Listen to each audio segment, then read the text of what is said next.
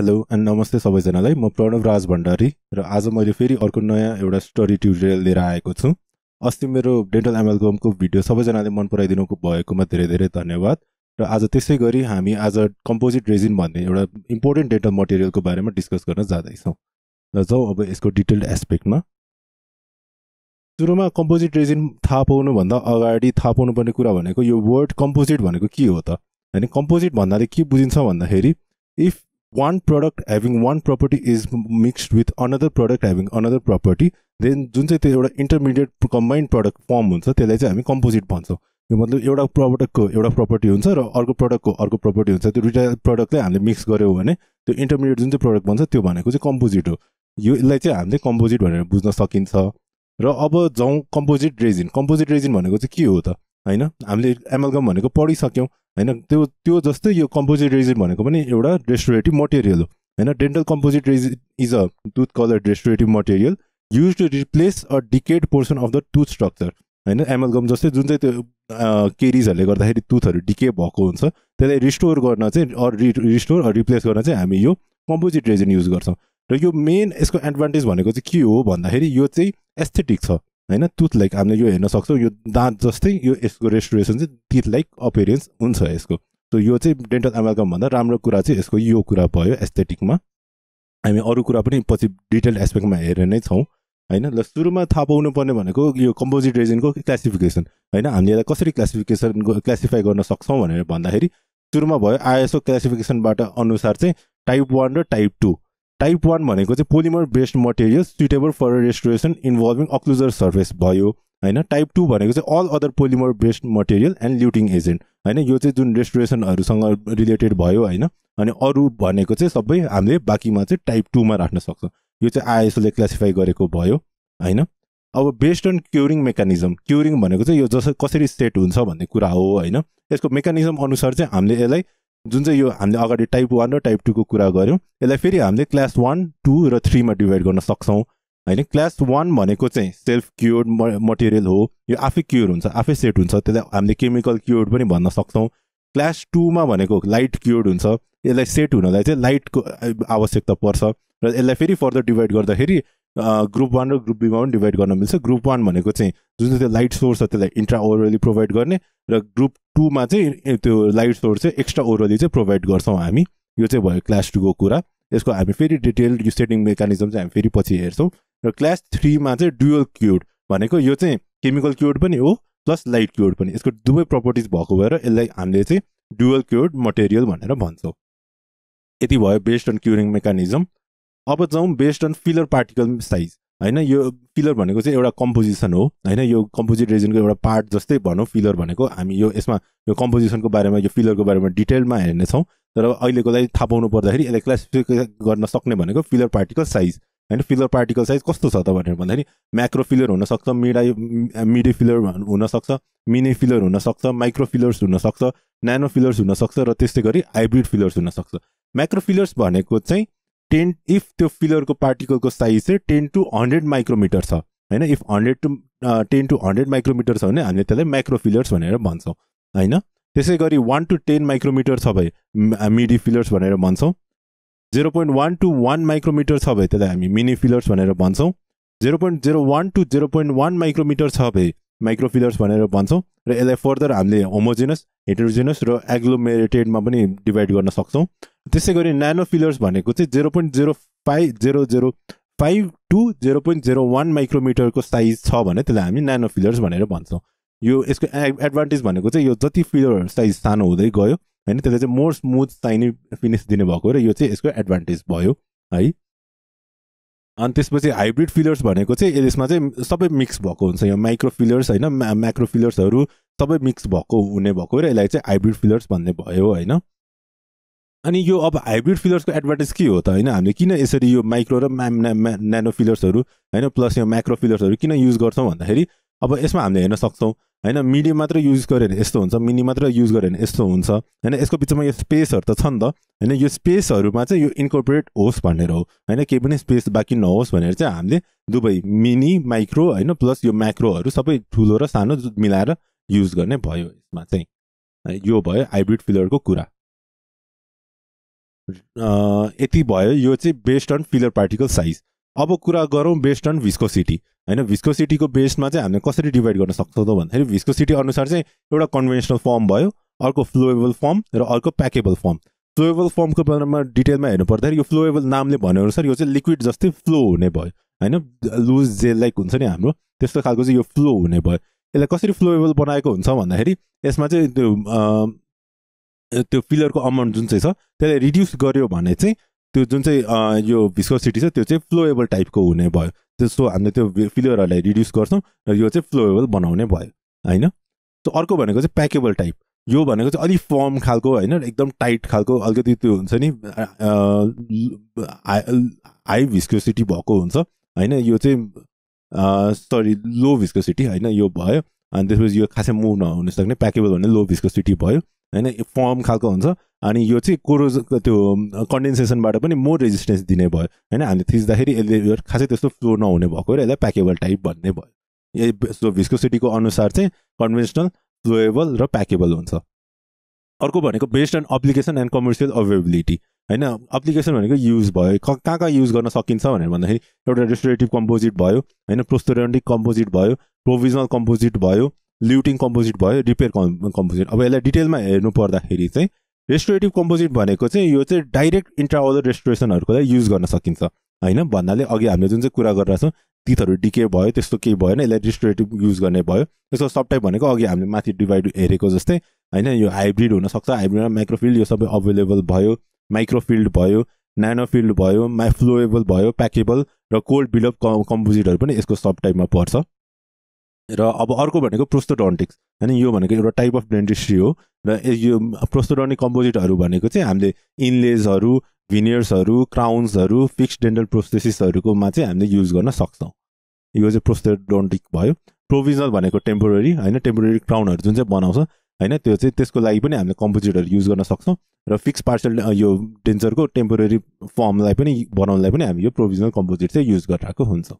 यो भयो अनि त्यसपछि अर्को भनेको ल्युटिङ कम्पोजिट यो चाहिँ फर जोइनिङ भन्दा चाहिँ कस्तो भन्दाखेरि हामीले जुन चाहिँ क्राउनहरू बनाएको हुन्छ त्यो क्राउनलाई चाहिँ हामीले टुथको माथि प्लेस गर्छौँ हैन सो तर त्यो टुथ र क्राउनलाई चाहिँ एउटा रिटेन्टिभ हैन त्यो अट्याच गर्नलाई चाहिँ हामीले यो कम्पोजिट युज गर्न सक्छौँ त्यो अट्याच गर्ने मेकानिजमलाई हामी ल्युटिङ भन्छौँ त्यही भएको यसको नाम भयो ल्युटिङ कम्पोजिट्स यो भयो ल्युटिङ कम्पोजिट्स र अर्को भनेको रिपेयर कम्पोजिट्स यो भनेको चाहिँ हामीले for इन्ट्राओलर repair of फ्र्याक्चर्ड ceramic or acrylic or composite भिनियर हामीले जुन चाहिँ यो भिनियरहरूको कुरा गरिरहेको थियौँ इफ त्यो भिनियरहरू फ्र्याक्चर भयो भने हामीले त्यसमा चाहिँ यो कम्पोजिट युज गरेर त्यसलाई रिपेयर पनि गर्न सक्छौँ सो यो भयो बेस्ड अन एप्लिकेसन अर्को भनेको फेरि यो फिलर पार्टिकल साइज पनि आउँछ हैन तर यसलाई यो चाहिँ विलियम्सले चाहिँ 1993 मा दिएको भएर यो चाहिँ फरक टाइपको छ यसमा चाहिँ हामीले अघिकोमा चाहिँ म्याक्रोफिलर्स मिडिफिलर्स मिनिफिलर्सहरू भयो भने यसमा चाहिँ फाइन अल्ट्राफाइन माइक्रोफाइन र न्यानो यो चारवटामा चाहिँ डिभाइड गरेको छ यो फरक भयो हैन फाइन भनेको if particle size more than 3 micrometre भयो भने त्यो फाइन पार्टिकल भयो हैन अल्ट्राफाइन भनेको if particle size less than 3 micrometre छ भने त्यो अल्ट्राफाइन भयो र इफ माइक्रोफाइन भनेको चाहिँ इफ त्यो पार्टिकलको साइज चाहिँ 0.04 माइक्रोमिटर जति छ भने त्यो माइक्रोफाइन भयो र न्यानो भनेको सबैभन्दा सानो particle size which ranges from 0.005 micrometre to 0.01 micrometre यो भनेको चाहिँ न्यानो भयो सो यसरी हामीले भेरियस वेजबाट चाहिँ कम्पोजिट रेजिनलाई हामीले क्लासिफाई गर्न सक्छौँ यो एउटा एकदमै इम्पोर्टेन्ट लङ क्वेसन पनि हो जुन चाहिँ एक्जाममा सोधिराखेकै हुन्छ र यति भयो क्लासिफिकेसनको बारेमा अब जाउँ यो रेस्टोरेटिभ कम्पोजिट कसरी सप्लाई हुन्छ त हैन हाम्रो क्लिनिकहरूमा हैन हामीले यो क्लासेसहरूमा प्र्याक्टिकलहरूमा युज गर्दा कसरी सप्लाई भएर आउँछ भन्दाखेरि यो चाहिँ यसमा आउने भनेको एउटा त कम्पोजिट रिजन हुने भइहाल्यो यो इदर केमिकल क्योर हुन्छ अर लाइट क्योर हुन्छ हैन त्यसको के डिफ्रेन्स हामी कुरा गर्छौँ अनि यसमा इचिङ लिक्विड पनि आउँछ त्यो भनेको 37% फोस्फोरिक एसिड हो हैन अनि बोर्डिङ एजेन्ट पनि दिएको हुन्छ र सेड गाइड भन्नाले यो कलर टिथको कलरसँग कसरी म्याच गर्ने हैन त्यो ठ्याक्क त्यसको लागि गाइड पनि प्रोभाइड गरेको हुन्छ अब अरू कुरा हामी बिस्तारै पछि हेर्छौँ हैन यो के भन्छ इचेन्टको बारेमा बोर्डिङ एजेन्टको बारेमा हामी फर्दर डिटेलमा हेर्छौँ भने अहिलेको लागि चाहिँ यो केमिकल क्योर कसरी सप्लाई भएको हुन्छ र लाइट क्योर कसरी सप्लाई भएको हुन्छ भनेर भन्दाखेरि केमिकल क्योर भनेपछि यो चाहिँ सेल्फ आफै क्योर हुने कुरा भयो हैन यसको लागि चाहिँ दुईटा पेस्ट दिएको हुन्छ एउटा पेस्ट भनेको चाहिँ बेस हुन्छ र अर्को भनेको चाहिँ क्याटालिस्ट हैन यो दुईटा पेस्ट भएको हुन्छ यो अनि दुईटा पेस्ट चाहिँ कि त जार जस्तोमा पनि हुन सक्छ हैन अर सिरिन्ज फर्ममा पनि दिएको हुन्छ अनि त्यो हामीले दुईटा बेस र क्याटालिस्ट मिक्स गरेर एउटा प्रडक्ट बन्छ त्यो प्रडक्ट चाहिँ हामीले रेस्टोर गर्न युज गर्छौँ त्यो भयो अनि लाइट क्योरको चाहिँ के हुन्छ भन्दाखेरि यसमा दुईटा पेस्ट आउँथ्यो भने यसमा सिंगल पेस्ट आउँछ सिंगल पेस्ट अनि एउटा चाहिँ एकदम डार्क अर हुन्छ नि त्यो लाइट प्रुफ लाइट नछिने खालको सिरिन्ज भित्र चाहिँ त्यो सिंगल त्यो पेस्टलाई हालेर एउटा सिंगल फर्ममा चाहिँ आउने भयो सो यो दुईटा चाहिँ डिफरेन्स भयो यो सप्लाईमा चाहिँ यति भयो यो कसरी सप्लाई हुन्छ भन्ने कुरा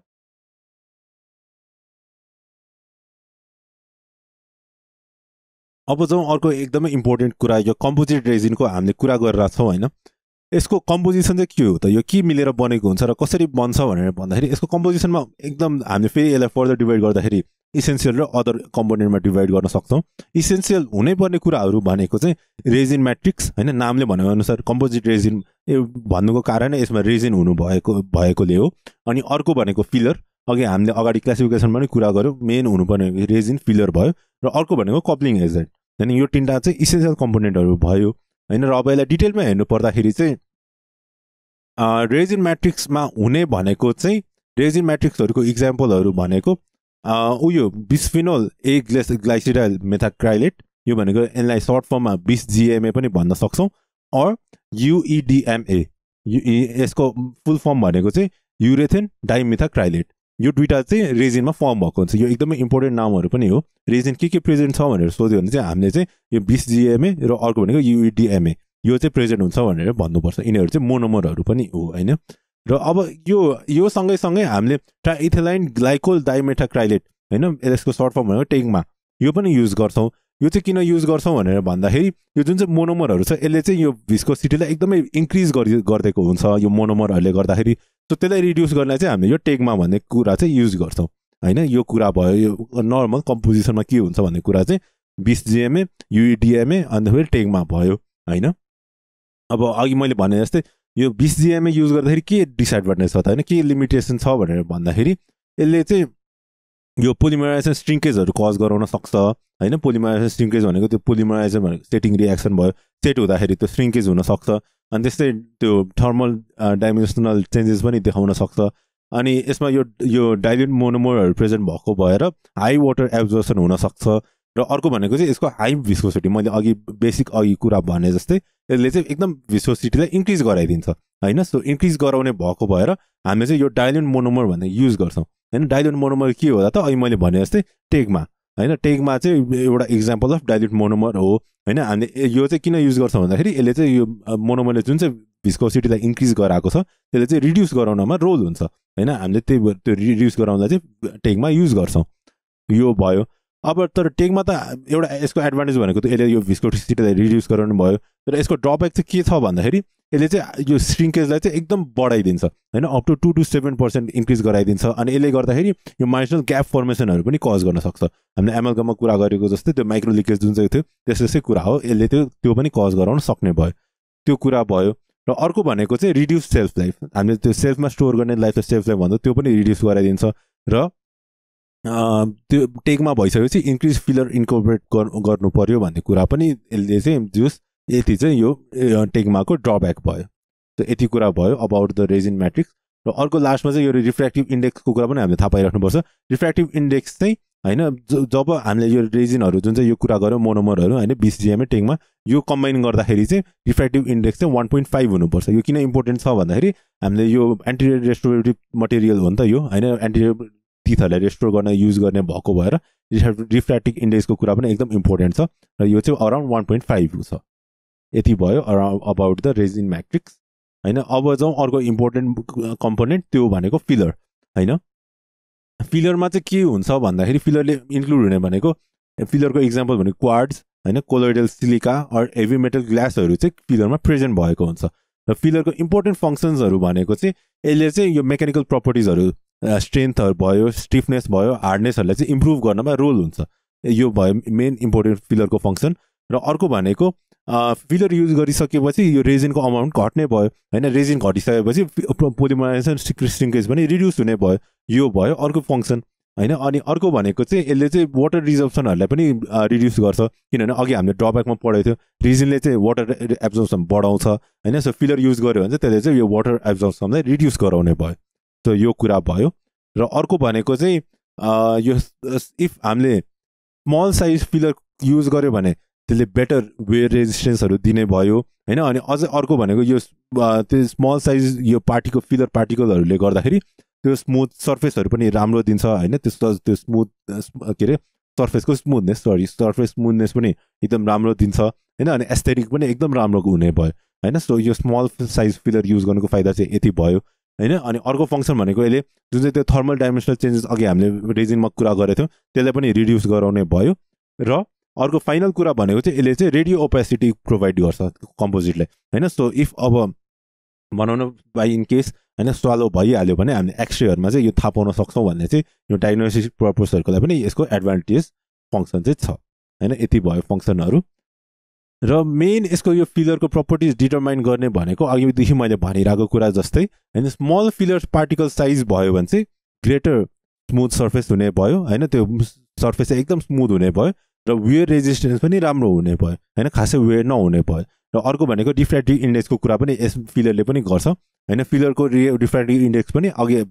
रेजिनको जस्तै 1.5 चाहिँ हुनुपर्छ डिफ्र्याक्टिभ इन्डेक्स यो चाहिँ प्रपर्टिज भयो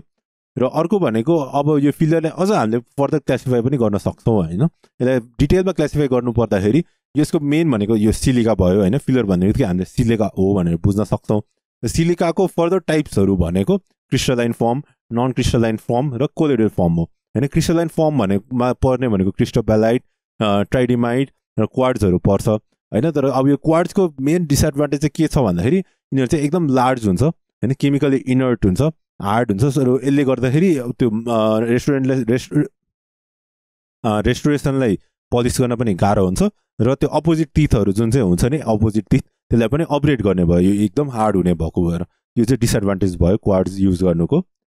अर्को नन क्रिस्टलाइन फर्ममा इन्क्लुड हुने भनेको ग्लास हामीले जुन चाहिँ यो ग्लास देखिरहेको हुन्छौं त्यो चाहिँ नन क्रिस्टलाइन फर्म हो हैन यसको फंक्सन भनेको चाहिँ यसले त्यो रेडियो ओपेसिटीहरु प्रोभाइड गर्ने भयो हैन अघि हामीले भनेको डायग्नोस्टिक पर्पजमा युज हुने भयो र मोस्ट कमनली युज हुने ग्लास भनेको चाहिँ बेरियम ग्लास र कोलोइडल सिलिका भनेको चाहिँ यो चाहिँ सिमिलर टु क्वार्ट्ज हो तर क्वार्ट्ज भन्दा चाहिँ क्वार्ट्जको नराम्रो त्यो डिसएडभान्टेज चाहिँ यसमा चाहिँ हुँदैन किनभने यो चाहिँ लेस हार्ड हुन्छ अर लेस अब्रेसिभ हुन्छ र यो चाहिँ म्यानुफ्याक्चर हुने भनेको चाहिँ पाइरोलाइटिक अर प्रेसिपिटेसन प्रोसेसबाट चाहिँ फर्मेसन हुन्छ यो सो यति भयो यो फिलरको कुरा हैन अब एउटा जनरल एउटा एस्पेक्टमा के हुन्छ हैन फिलर के हो रेजिन के हो भनेर भन्दाखेरि यो चाहिँ रेजिनहरु भयो हैन मोनोमरहरु यो अट्याच भएर यो पोलिमर बन्छ हैन यो सेटिङ भइसक्यो यो मोनोमर एउटा सिंगल भयो यो सेटिङ रिएक्सन गइसकेपछि यो पोलिमर फर्म हुने भयो हैन जोइन भएर र बिचमा जुन चाहिँ यो एम्प्टी स्पेस छ यो एम्प्टी स्पेसमा चाहिँ यो फिलरहरु आएर फिल हुने भयो त्यही भएर तिनीहरुको नाम चाहिँ फिलर भयो यति भयो हैन अब अर्को भनेको कपलिङ एजेन्ट यो नामले भने अनुसार हैन यसमा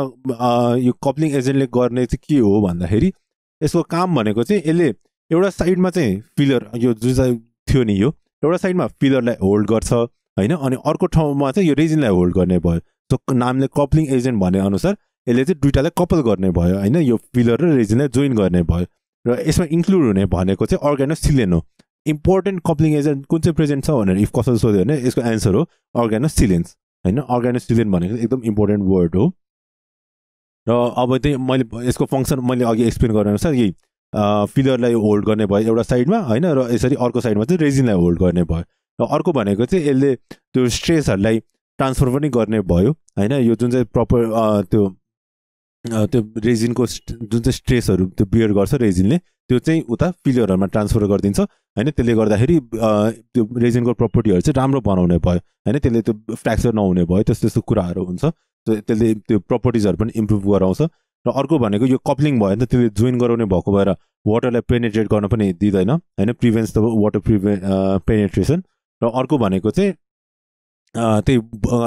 फिलरलाई रेजिनसँग बाइन्ड गरिदिने भएको भएर त्यसले चाहिँ वेयरलाई पनि रिड्युस गर्ने भयो यो चाहिँ यसको फंक्सन अर एडभान्टेजेसहरु भयो हैन अब यसको स्ट्रक्चरको कुरा गर्नु पर्दाखेरि अर्गानोसिलिनको चाहिँ एउटा साइडमा मेथाक्राइलेट ग्रुप हुन्छ र अर्को साइडमा चाहिँ मेथोक्सिक ग्रुप हुन्छ यो किन भन्दाखेरि मेथाक्राइलेट ग्रुप चाहिँ यो जुन चाहिँ रेजिन छ त्योसँग कोभ्यालेन्ट बोन्ड फर्म गरेर त्योसँग बाइन्ड हुने भयो हैन र मिथोक्सी ग्रुप चाहिँ हाइड्रोलाइज भएर यो जुन चाहिँ यो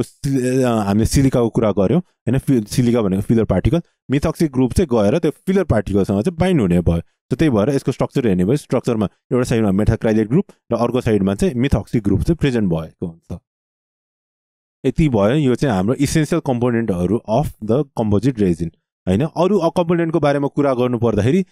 इन्हिबिटरहरु प्रेजेन्ट भएको हुन्छ युभी एब्जर्भरहरु भएको हुन्छ र कलर पिगमेन्टहरु पनि प्रेजेन्ट भएको हुन्छ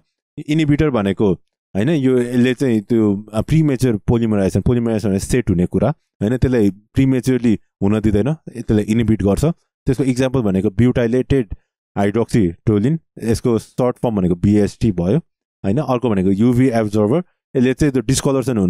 डिस्कलरेसन हुनबाट बचाउँछ यसको एक्जाम्पल हो बेन्जोडाइजेपिन र कलर पिगमेन्ट भनेको चाहिँ त्यो अघि हामीले सेडको कुरा गरेको थियौं नि दुधको कलर अनि दुध कस्तो कलर भयो यो ठ्याक्क म्याच गर्नलाई चाहिँ कलर पिगमेन्टहरु पनि एड भएको हुन्छ त यति भयो यो कम्पोजिट रेजिनको कम्पोजिसन अब जाउँ अर्को इम्पोर्टेन्ट कुरा जुन चाहिँ हो पोलिमराइजेसन मेकानिजम हैन यो सेट कसरी हुन्छ त हैन पोलिमराइज कसरी हुन्छ भनेर बुझ्नु पर्दाखेरि यसको बेसिक स्टेप इन्क्लुड हुने भनेको पोलिमराइजेसनको चाहिँ तीनटा स्टेप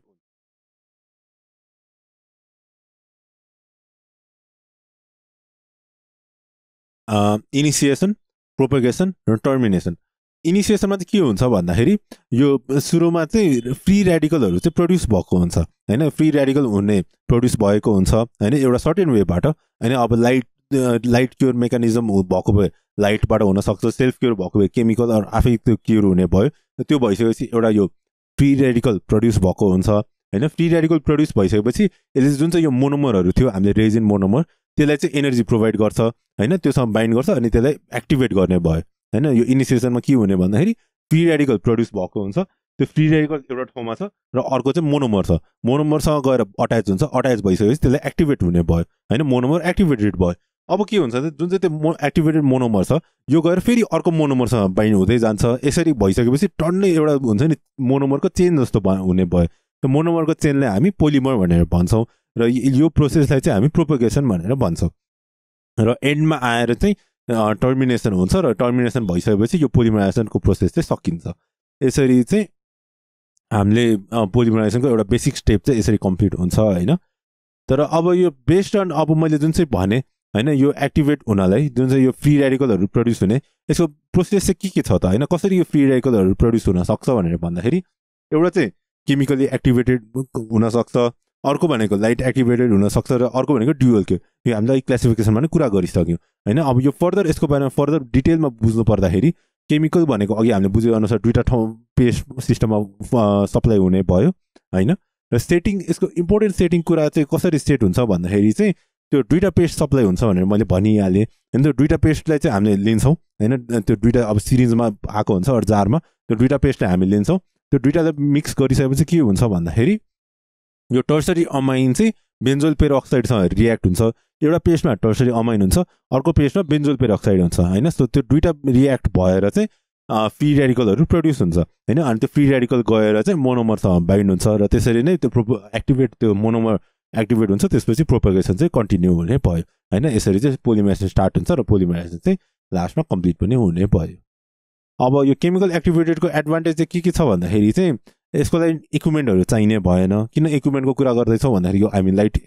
लाइट क्योरको रेजिनको बारेमा कुरा गर्दाखेरि हामीले बुझ्छौं हैन यसले के पनि इक्विपमेन्ट चाहिने भएन अर्को भनेको क्युरिङ चाहिँ एउटै सिंगल स्टेपमा कम्प्लिट हुने भयो अनि यो जहाँ चाहिँ हुन्छ नि लाइटहरु पुग्न सक्दैन नि त क्याभिटी भित्र जहाँ चाहिँ लाइट पुग्न सक्दैन त्यो ठाउँमा युज गर्न एकदम युजफुल छ यो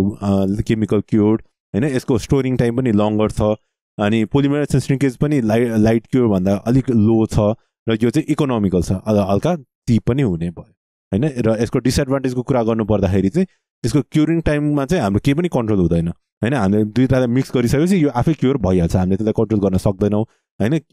अनि त्यसपछि यो जुन चाहिँ क्योर हुँदाखेरि श्रिङ्केज हुन्छ त्यसलाई पनि हामीले कन्ट्रोल गर्न सक्दैनौं त्यो पनि हाम्रो हातमा हुँदैन हैन र अर्को भनेको हामीले यसले त ह्यान्ड मिक्स गर्छौं हैन त्यो दुईटा पेस्टलाई लिएर ह्यान्ड मिक्स गर्ने भएको भएर ह्यान्ड मिक्स गर्दाखेरि यो भोइड्सहरु हैन पोरोसिटीहरु आउने चान्सेस पनि धेरै हुन्छ हैन अनि त्यसपछि यो जुन चाहिँ टर्सरी अमाइन प्रेजेन्ट भएको हुन्छ यो केमिकल क्योरमा त्यसको चाहिँ डिग्रेडेसनले गर्दाखेरि त्यो जुन चाहिँ तितको कलरसम्म हामीले म्याच गरेको हुन्छ त्यो पनि लस हुन जाने चान्सेस चाहिँ धेरै छ हैन। सो त्यसले गर्दाखेरि यसको लेस कलर स्टेबिलिटी छ र अर्को भनेको लास्टमा चाहिँ यसको वर्किङ टाइम पनि लेस छ। यो चाहिँ यसको डिसएडभान्टेज भयो। र युजेस भनेको चाहिँ मेटल रेस्टोरेसनहरूमा युज गर्न सक्छ र अर्को भनेको चाहिँ सेरामिक रेस्टोरेसनहरू हैन। यो चाहिँ किन भन्दाखेरि त्यो लाइटहरू मजाले भित्र पास हुन सक्दैन, त्यो भएर हामीले मेटालिक अर सेरामिक रेस्टोरेसनहरूमा चाहिँ यो केमिकली एक्टिभेटेड कम्पोजिट रेजिन चाहिँ युज गरिरहेको हुन्छ। र अब अर्को भनेको चाहिँ लाइट एक्टिभेटेड, नामले भनेअनुसार यसमा चाहिँ लाइट इन्भल्भ हुने भयो हैन। लाइटको पनि दुईवटा टाइपको इन्भल्भ हुन्छ यसमा चाहिँ, युभी लाइट हैन, युभी रेज र अर्को भनेको चाहिँ भिजिबल लाइट हैन। दुईटाले चाहिँ एक्टिभेट हुन सक्छ। सुरुमा युभी लाइटको हेर्दाखेरि युभी लाइट भनेको चाहिँ एकदम पहिला युज हुने कुरा हो हैन। आजकल चाहिँ धेरै जस्तो भिजिबल लाइट युज हुन्छ हैन। पहिला चाहिँ यो युभी लाइट चाहिँ युज हुने कुरा हो हैन। यसको लिमिटेसन चाहिँ पहिला किन युज हुन्थ्यो अहिले किन युज नहुने भन्दाखेरि चाहिँ युभी लाइटले चाहिँ त्यो आँखाहरूलाई ड्यामेज गर्न सक्ने हैन, अनि सफ्ट टिस्युहरूमा पनि त्यो बर्नहरू कज गर्न सक्ने युभी लाइटहरू युज गर्दैनौँ। अनि त्यसपछि त्यो रेजिनमा पनि यसको एकदम लिमिटेड पेनिट्रेसन भएको भएर हामीले युभी लाइटलाई चाहिँ युज नगरिकन हामीले भिजिबल लाइट चाहिँ युज गर्न स्टार्ट गरेको छौँ।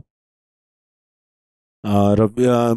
त्यही भनेअनुसार हैन हामीले युभी लाइट युज नगरिकन आजकल धेरै युज हुने भनेको चाहिँ यो भिजिबल लाइट वाला युज हुन्छ हैन। यो केमिकल भन्दा पनि अझ युज हुने भनेको चाहिँ भिजिबल लाइट वाला हो हैन। यो सप्लाई हुने भनेको सिंगल पेस्ट सिस्टमबाट सप्लाई हुने भयो र यो पेस्टमा चाहिँ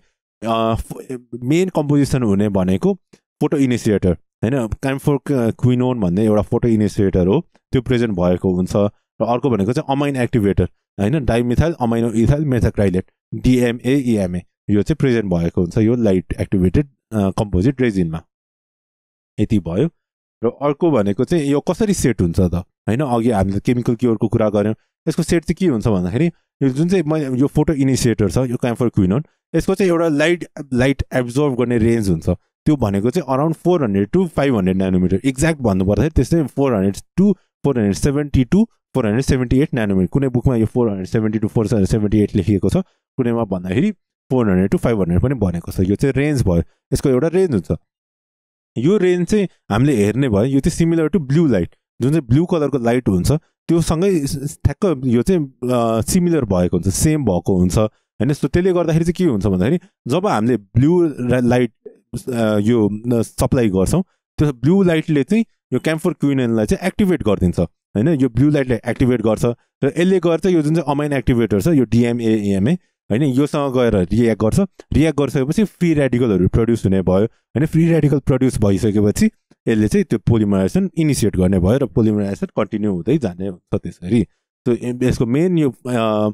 लाइट क्योरको हुने कुरा भनेको क्याम्फोर क्विनोन हो, यो चाहिँ हामीले याद गर्नुपर्छ। र अर्को भनेको चाहिँ ब्लू लाइटले एक्टिभेट गर्छ, एक्टिभेट भइसकेपछि त्यही अनुसार फ्री रेडिकलहरू प्रड्युस भएर पोलिमराइजेसन चाहिँ हुने भयो। यो कुरा भयो। र लाइट क्योरका युजेसहरू भनेको चाहिँ एस्थेटिक रेस्टोरेसन भनेको यो अगाडिको हाम्रो एस्थेटिक यो एन्टिरियर टिथहरूमा भयो हैन, अनि मेटल फ्री रेस्टोरेसन मेटल नभएको ठाउँमा हैन, अनि त्यो के भन्छ सेरामिकहरू एकदम थिन लेयर छ भने चाहिँ हामी त्यसलाई पनि रेस्टोर गर्न चाहिँ त्यो सिमेन्ट गर्न चाहिँ युज गर्न सक्छौँ। त्यो कुरा भयो। र अर्को भनेको चाहिँ यसको एडभान्टेज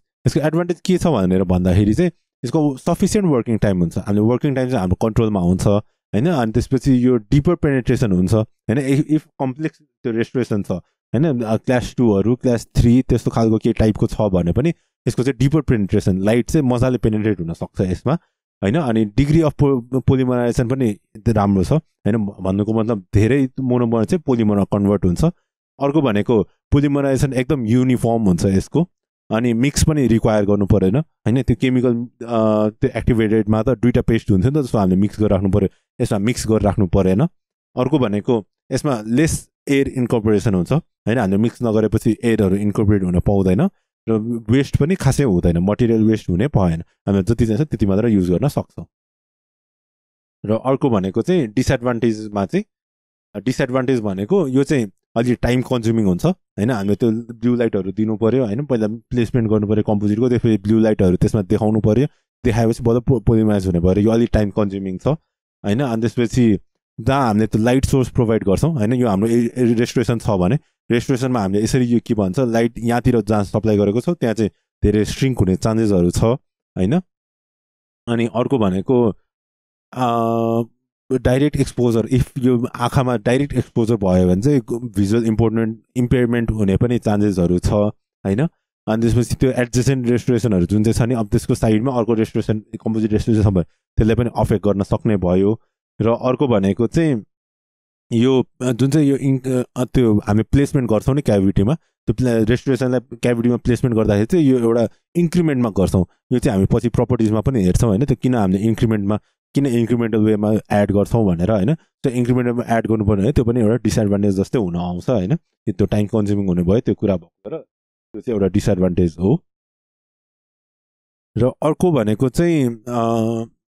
यो जुन चाहिँ मैले यो लाइट प्रोभाइड गर्ने भनिरहेको छु त्यसको नाम चाहिँ क्युरिङ ल्याम्प हो हैन कुन चाहिँ युज हुन्छ भनेर भन्दाखेरि चाहिँ एलईडी हामीले यो जुन चाहिँ यो बल्बहरु देखिरहेको हुन सक्छौं हैन त्यो लाइट एमिटिङ डायोड्स भनेर भन्छ एलईडी को फुल फर्म त्यो चाहिँ हामीले युज गरिरहेको हुन्छ हैन त्यो युज गर्नुको कारण चाहिँ के हो भनेर भन्दाखेरि क्युरिङ डेप्थ र डिग्री अफ कन्भर्जन बेटर हुन्छ हैन अर्को भनेको आँखामा पनि के ड्यामेज खासै हुँदैन हैन ब्याट्री पावर्ड हुन्छ यो हैन ब्याट्री पावर भएको भएर पावर पनि खासै कन्ज्युम गर्दैन लो पावर कन्ज्युम हुन्छ र अर्को भनेको हिट पनि जेनेरेट नहुने भएको भएर हामीले चाहिँ एलईडी युज गरिरहेको हुन्छ एज अ क्युरिङ ल्याम्प र क्युरिङ टाइम भनेको चाहिँ एप्रोक्सिमेटली 40 सेकेन्ड अर लेस भन्छ हामीले एक्सपोजर त्यो लाइटलाई चाहिँ 40 सेकेन्डसम्म चाहिँ एक्सपोज गराउनुपर्छ त्यो इफ हामीले 40 सेकेन्डसम्म एक्सपोज गरायो भने चाहिँ 2 mm थिकनेस चाहिँ क्योर हुन्छ भन्ने कुरा चाहिँ हामीले यसबाट थाहा पाउन सक्छौं र यो भयो अनि अर्को भनेको चाहिँ ड्युअल क्योर यो चाहिँ बोथ लाइट एक्टिभेटेड पनि हुन्छ प्लस केमिकल एक्टिभेटेड पनि हुने भयो हैन र यो सप्लाई हुने भनेको चाहिँ केमिकल एक्टिभेटेड त्यो भएको भएर दुईटा पेस्ट फर्ममा सप्लाई भएको हुन्छ हैन एउटामा चाहिँ बेन्जोइल पेरोक्साइड प्रेजेन्ट भएको हुन्छ भने अर्कोमा चाहिँ टर्सरी अमाइन एक्सप्लोरेटेड प्रेजेन्ट भएको हुन्छ र यसको सेटिङ भनेको चाहिँ दे आर सुरुमा चाहिँ स्लोली सेट भएको हुन्छ त्यसपछि पछि चाहिँ बिस्तारै त्यो लाइट क्योरले गर्दाखेरि चाहिँ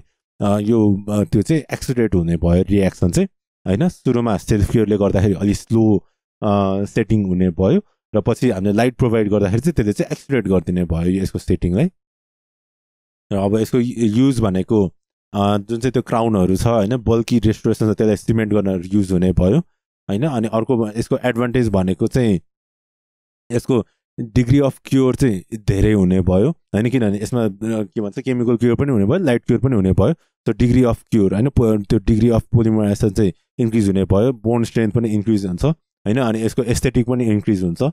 र यसको डिसएडभान्टेज भनेको चाहिँ यो चाहिँ अब केमिकल क्योर भनेपछि त्यसलाई मिक्स पनि गर्नु पर्यो प्लस त्यो लाइटहरु पनि एक्सपोज गर्नुपर्ने भएको भएर यो अलि टाइम कन्ज्युमिङ हुन्छ हैन अनि अरु डिसएडभान्टेज सिमिलर टु अब केमिकल क्योरको चाहिँ इन्डिभिजुअल डिसएडभान्टेज छ लाइट क्योरको चाहिँ इन्डिभिजुअल डिसएडभान्टेज छ त्यो पनि ड्युअल क्योरकोमा आउने भइहाल्यो यति भयो यो चाहिँ सेटिङ रिएक्सनको कुरा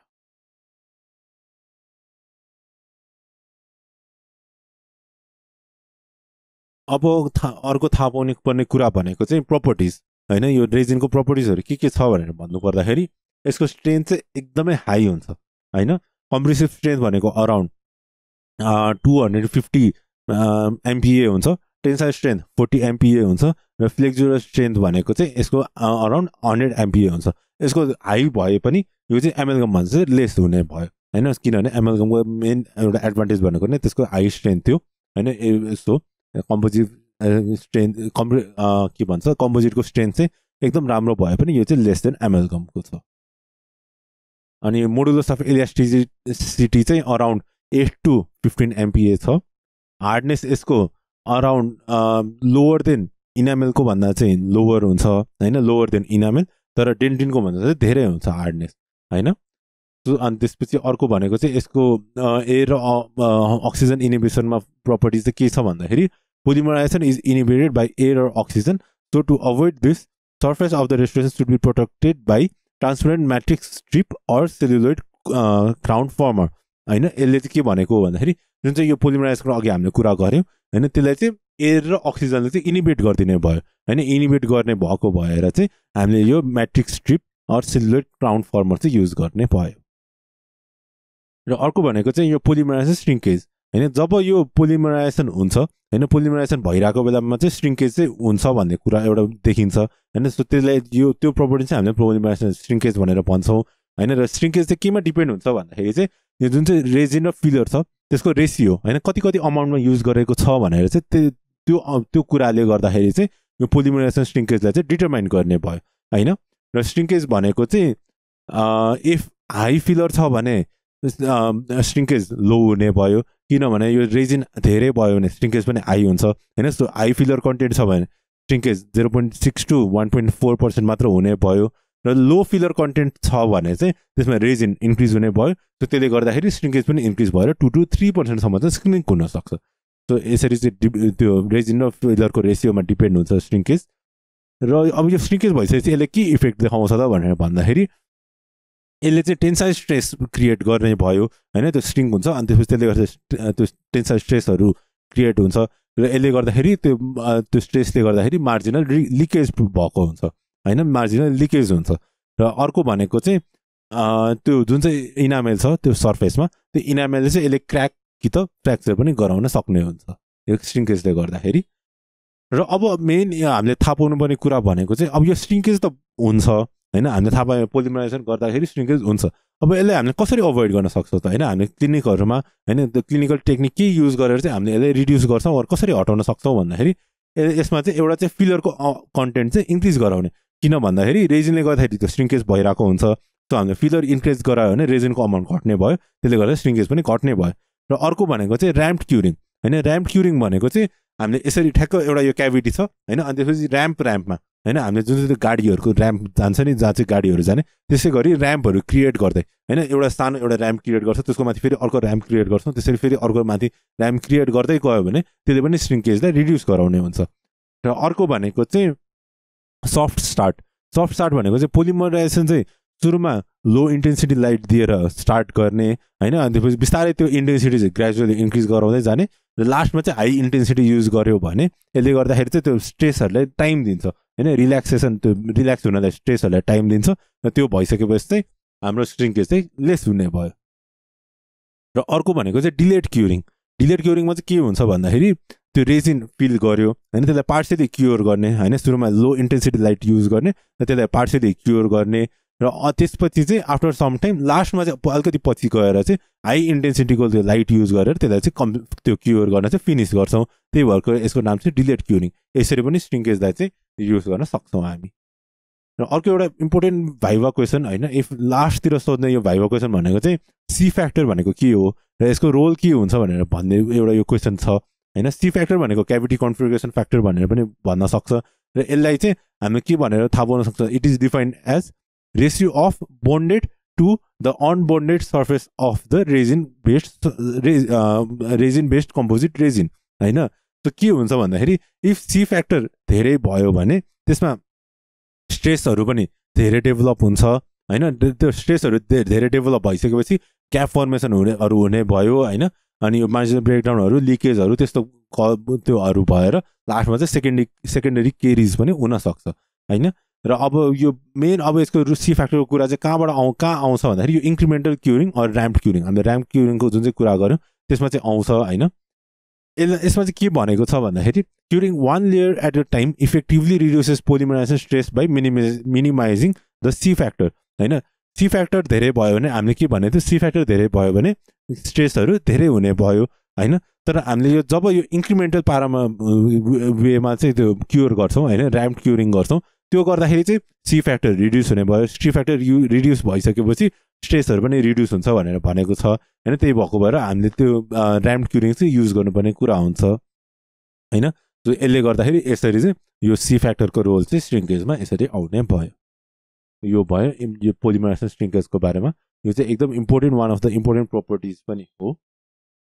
र अर्को भयो डिग्री अफ कन्भर्सेसन हैन अघि मैले भनिहालेँ डिग्री अफ कन्भर्सेसन भनेको चाहिँ मोनोमर चाहिँ पोलिमरमा कन्भर्ट हुने हैन सो इफ सबै मोनोमर हैन जति पनि मोनोमर छ सबै कन्भर्ट भयो भने त्यो चाहिँ पोलिमरमा कन्भर्ट भयो भने त्यसलाई चाहिँ हामी डिग्री अफ कन्भर्सेसन चाहिँ 100% छ भनेर भन्छौँ तर 100% हुने भनेको यो एकदम आइडियल कुरा भयो हैन सो लाइटको गर्दाखेरि चाहिँ हामीले जम्मा 64% मात्र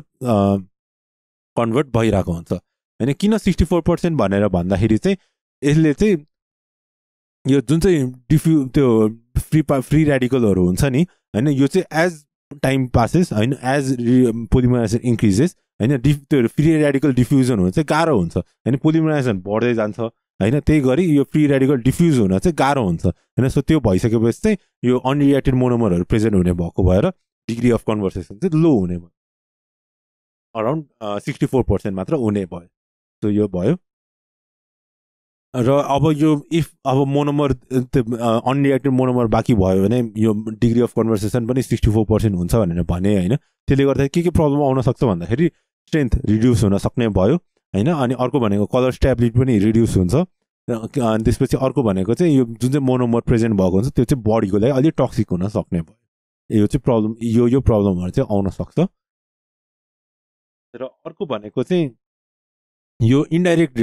कम्पोजिट रेजिनको चाहिँ डिग्री अफ कन्भर्सेसन चाहिँ अलि हायर हुन्छ हैन 90% जति हुन्छ भनेर किन भन्छ भन्दाखेरि सुरुमा थाहा पाऊ यो इन्डाइरेक्ट र डाइरेक्ट कम्पोजिट रेजिन भनेको चाहिँ के हो हैन डाइरेक्ट भनेको हामीले सिधै माउथमा गएर रिस्टोर गर्ने भयो हैन इन्डाइरेक्ट भनेको चाहिँ हामीले यो माउथको इम्प्रेसन लिन्छौँ त्यो इम्प्रेसन लिएपछि कास्टहरू बनाउने भयो र त्यो कास्टमा चाहिँ हामीले त्यसमा चाहिँ त्यो कास्टमा चाहिँ हामीले कम्पोजिट चाहिँ बनाउँछौँ हैन कम्पोजिट फिल गर्छ त्यो भएको पनि इन्डाइरेक्ट भयो हैन बाहिर त्यो गर्ने भएको त्यसलाई इन्डाइरेक्ट भन्छ हैन सो त्यो इन्डाइरेक्टली यो ल्याबमा हामीले गर्छौँ नि त सो त्यसले गर्दाखेरि सोर्सहरू पनि राम्रो हुने भयो हैन अनि मोनोमरहरू पनि डिफ्रेन्ट प्रेजेन्ट भएको हुन्छ यो इन्डाइरेक्ट कम्पोजिटमा त्यही भएको र डिग्री अफ कन्भर्सेसन चाहिँ हायर हुन्छ इन इन्डाइरेक्ट कम्पोजिट सो यो भयो डिग्री अफ कन्भर्सेसनको कुरा र थर्मल प्रोपर्टीको कुरा गर्नुपर्दाखेरि के भन्छ यो जुन चाहिँ कम्पोजिटमा हायर रेजिन अमाउन्ट हुन्छ हैन जुनमा रेजिनको अमाउन्ट धेरै हुन्छ त्यसको चाहिँ थर्मल एक्सपान्सनको कोफिसिएन्ट चाहिँ हायर हुन्छ र थर्मल कन्डक्टिभिटी चाहिँ अलि लो हुनुपर्छ किनभने इफ अब त्यो धेरै थर्मल हिट कन्डक्ट गर्यो भने त्यो पल्पमा पुग्न सक्छ भनेर यसको थर्मल कन्डक्टिभिटी चाहिँ त्यो यसको प्रपर्टी चाहिँ एकदम लो हुनुपर्ने हुन्छ हैन यो पल्पलाई प्रोटेक्ट गर्नु पर्ने भएको भएर यो भयो थर्मल प्रोपर्टीको बारेमा अब जाउँ वाटर एब्जर्प्सनको कुरा हैन यो वाटर एब्जर्प्सन अघि हामीले सुरुमै त्यो कम्पोजिसनमा कुरा गरे अनुसार रेजिन कन्टेन्ट इफ त्यो धेरै भयो भने हैन वाटर एब्जर्प्सन पनि धेरै हुन्छ भनेर हामीले कुरा गरेको थियौँ हैन यो चाहिँ around 5 to 17 UG per millimetre cube हुन्छ र डाइमेन्सनल स्टेबिलिटी भनेको चाहिँ यो कति बेरसम्म चाहिँ यो स्टेबल फर्ममा हुन्छ हैन डाइमेन्सन चाहिँ कतिसम्म चाहिँ स्टेबल हुन सक्छ हैन कति स्टेबल हुन्छ हैन हामीले कतिसम्म स्टेबल हुन्छ भनेर भन्दाखेरि चाहिँ यसलाई चाहिँ हामी डाइमेन्सनल स्टेबिलिटी भन्ने भन्छौँ डाइमेन्सनल स्टेबिलिटी भनेको त्यो भयो र यसमा चाहिँ यो कस्तो हुन्छ भन्दाखेरि हामीले यो वाटर एब्जर्प्सनको कुरा गऱ्यौँ हैन रेजिन धेरै भयो भने वाटर एब्जर्प्सन हुने भयो वाटर एब्जर्प्सन भयो त्यसले त्यो वाटर त भित्र आउने भयो हैन त्यसले गर्दाखेरि त्यसको डाइमेन्सनलाई चेन्ज गर्ने भयो नि त सो त्यसले गर्दाखेरि चाहिँ यो स्लो एक्सपान्सन अर हाइग्रोस्कोपिक भनेको त्यो वाटरले गर्दा हुने भएको भएर त्यसलाई चाहिँ हामी हाइग्रोस्कोपिक एक्सपान्सन पनि कज गर्ने भयो सो यसले गर्दाखेरि यो डाइमेन्सन स्टेबिलिटी पनि असर गर्ने भयो अर्को भनेको रिटेन्सन हैन यो जुन चाहिँ के कम्पोजिट छ यो पनि त्यो के भन्छ एमलगम जस्तै त्यो मेकानिकल बोन्ड हुने हो हैन तर मेकानिकल तर डिफरेन्स चाहिँ के हो भन्दाखेरि यो चाहिँ माइक्रो मेकानिकल रिटेन्सन हुन्छ हैन एकदम त्यो माइक्रो पोरोसिटिजहरू फर्म भएर माइक्रो मेकानिकल रिटेन्सन कज गरेको हुन्छ हैन माइक्रो मेकानिकल रिटेन्सन कसरी हुन्छ माइक्रो मेकानिकल पोर्सहरू कसरी फर्म भएको हुन्छ भनेर भन्दाखेरि चाहिँ हामी फेरि डिटेलमा पनि हेर्नेछौँ पछि फर्दर कुराहरूमा हैन त्यो कुरा भयो यसरी चाहिँ रिटेन्सन हुन्छ यो चाहिँ माइक्रो मेकानिकल रिटेन्सनबाट हुने भयो र अर्को भनेको एस्थेटिक हैन यो चाहिँ एकदमै एस्थेटिक कुरा हो हैन यो कम्पोजिट भनेको चाहिँ एमलगम चाहिँ एकदम त्यो सिल्भर कलर हुने भयो त्यसमा सिल्भर हुने भएको भएर तर कम्पोजिट भनेको चाहिँ हाइली एस्थेटिक रेस्टोरेटिभ मटेरियल हो हैन र यसको चाहिँ छुट्टा छुट्टै टाइपको सेजहरू पनि प्रोभाइड भएको हुन्छ त्यसमा यो भयो र हैन अब यो एस्थेटिकलाई केले डिपेन्ड गर्छ भनेर भन्दाखेरि अघि हामीले भनेको अनुसार हैन माइक्रोफिलरहरू इफ माइक्रोफिलर छ भने त्यो सर्फेस चाहिँ एकदम स्मुथ हुने भयो हैन सो यसरी चाहिँ एस्थेटिकलाई फरक पार्न सक्छ यति भयो यो कम्पोजिट रेजिनको प्रपर्टी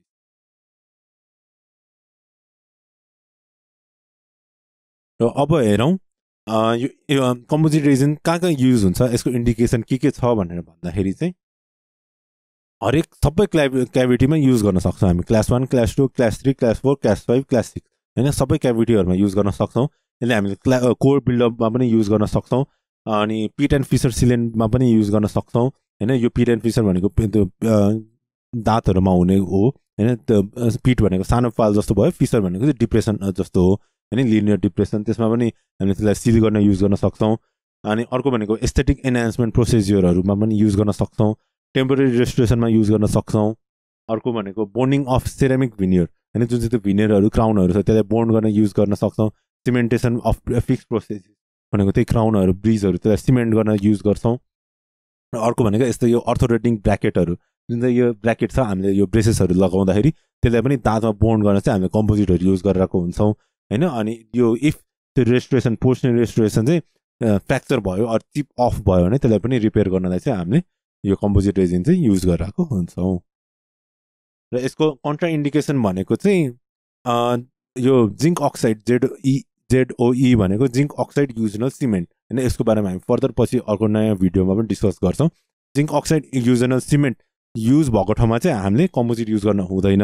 हैन इफ varnish युज गरेको छ भने varnish पनि युज गर्न मिल्दैन किनभने यो varnish ZOE हरुले चाहिँ यो जुन चाहिँ कम्पोजिटको पोलिमराइजेसन छ त्यसलाई चाहिँ अलि अफेक्ट गर्ने भएको र हामीले त्यसमा चाहिँ कन्ट्राइन्डिकेट गरेको छौं हैन अर्को भनेको सब जिन्जेबल एरियामा पनि युज गर्दैनौं हैन ओरल हाइजिन भयो हैन यो हाई केरिज इन्डेक्स हैन जसकोमा चाहिँ केरिज धेरै चान्सेस छ हुने चान्सेस धेरै छ र ब्रक्सिसम भनेको चाहिँ दाँत त्यो टोक्ने हैन हामीले यो किरकिर गर्छौं त्यस्तो कुरा बेलामा पनि हामीले यो कम्पोजिट रेजिनलाई चाहिँ कन्ट्राइन्डिकेट गरिरहेको हुन्छ सो यति भयो र अर्को भनेको चाहिँ यसको एडभान्टेजेस हैन यो किन एडभान्टेजेस छ यसको युज गर्नुको फाइदाहरु के छ भनेर भन्दाखेरि यो चाहिँ एस्थेटिक छ हैन यो टुथ लाइक छ हैन यो चाहिँ टुथ जस्तै देखिने भएको र हाम्रो दाँत जस्तै हुने भएको यो मोर एस्थेटिक भयो हैन यो अलमोस्ट युज युनिभर्सली हैन हामीले एमएलकमको कुरा गरेको थियौं यो हल्का यो डिस्कार्ड हुँदैछ भनेर तर यो कम्पोजिट रेजिन भनेको चाहिँ युनिभर्सली युज भएको हुन्छ हैन अर्को भनेको यसको स्ट्रेन्थनिङ पनि राम्रो छ अनि टुथसँग पनि यो माइक्रो मेकानिकली बोन्ड हुन्छ र अर्को भनेको यो रिपेयरेबल छ रिपेयर गर्न सकिन्छ यसमा कोरोजनहरु पनि केही पनि छैन र यसले चाहिँ यो एमएलकमको जस्तो केही पनि त्यो हेल्थ ह्याजर्डहरु पनि दिनेवाला छैन यसमा केही पनि त्यस्तो हेल्थ ह्याजर्डहरु छैन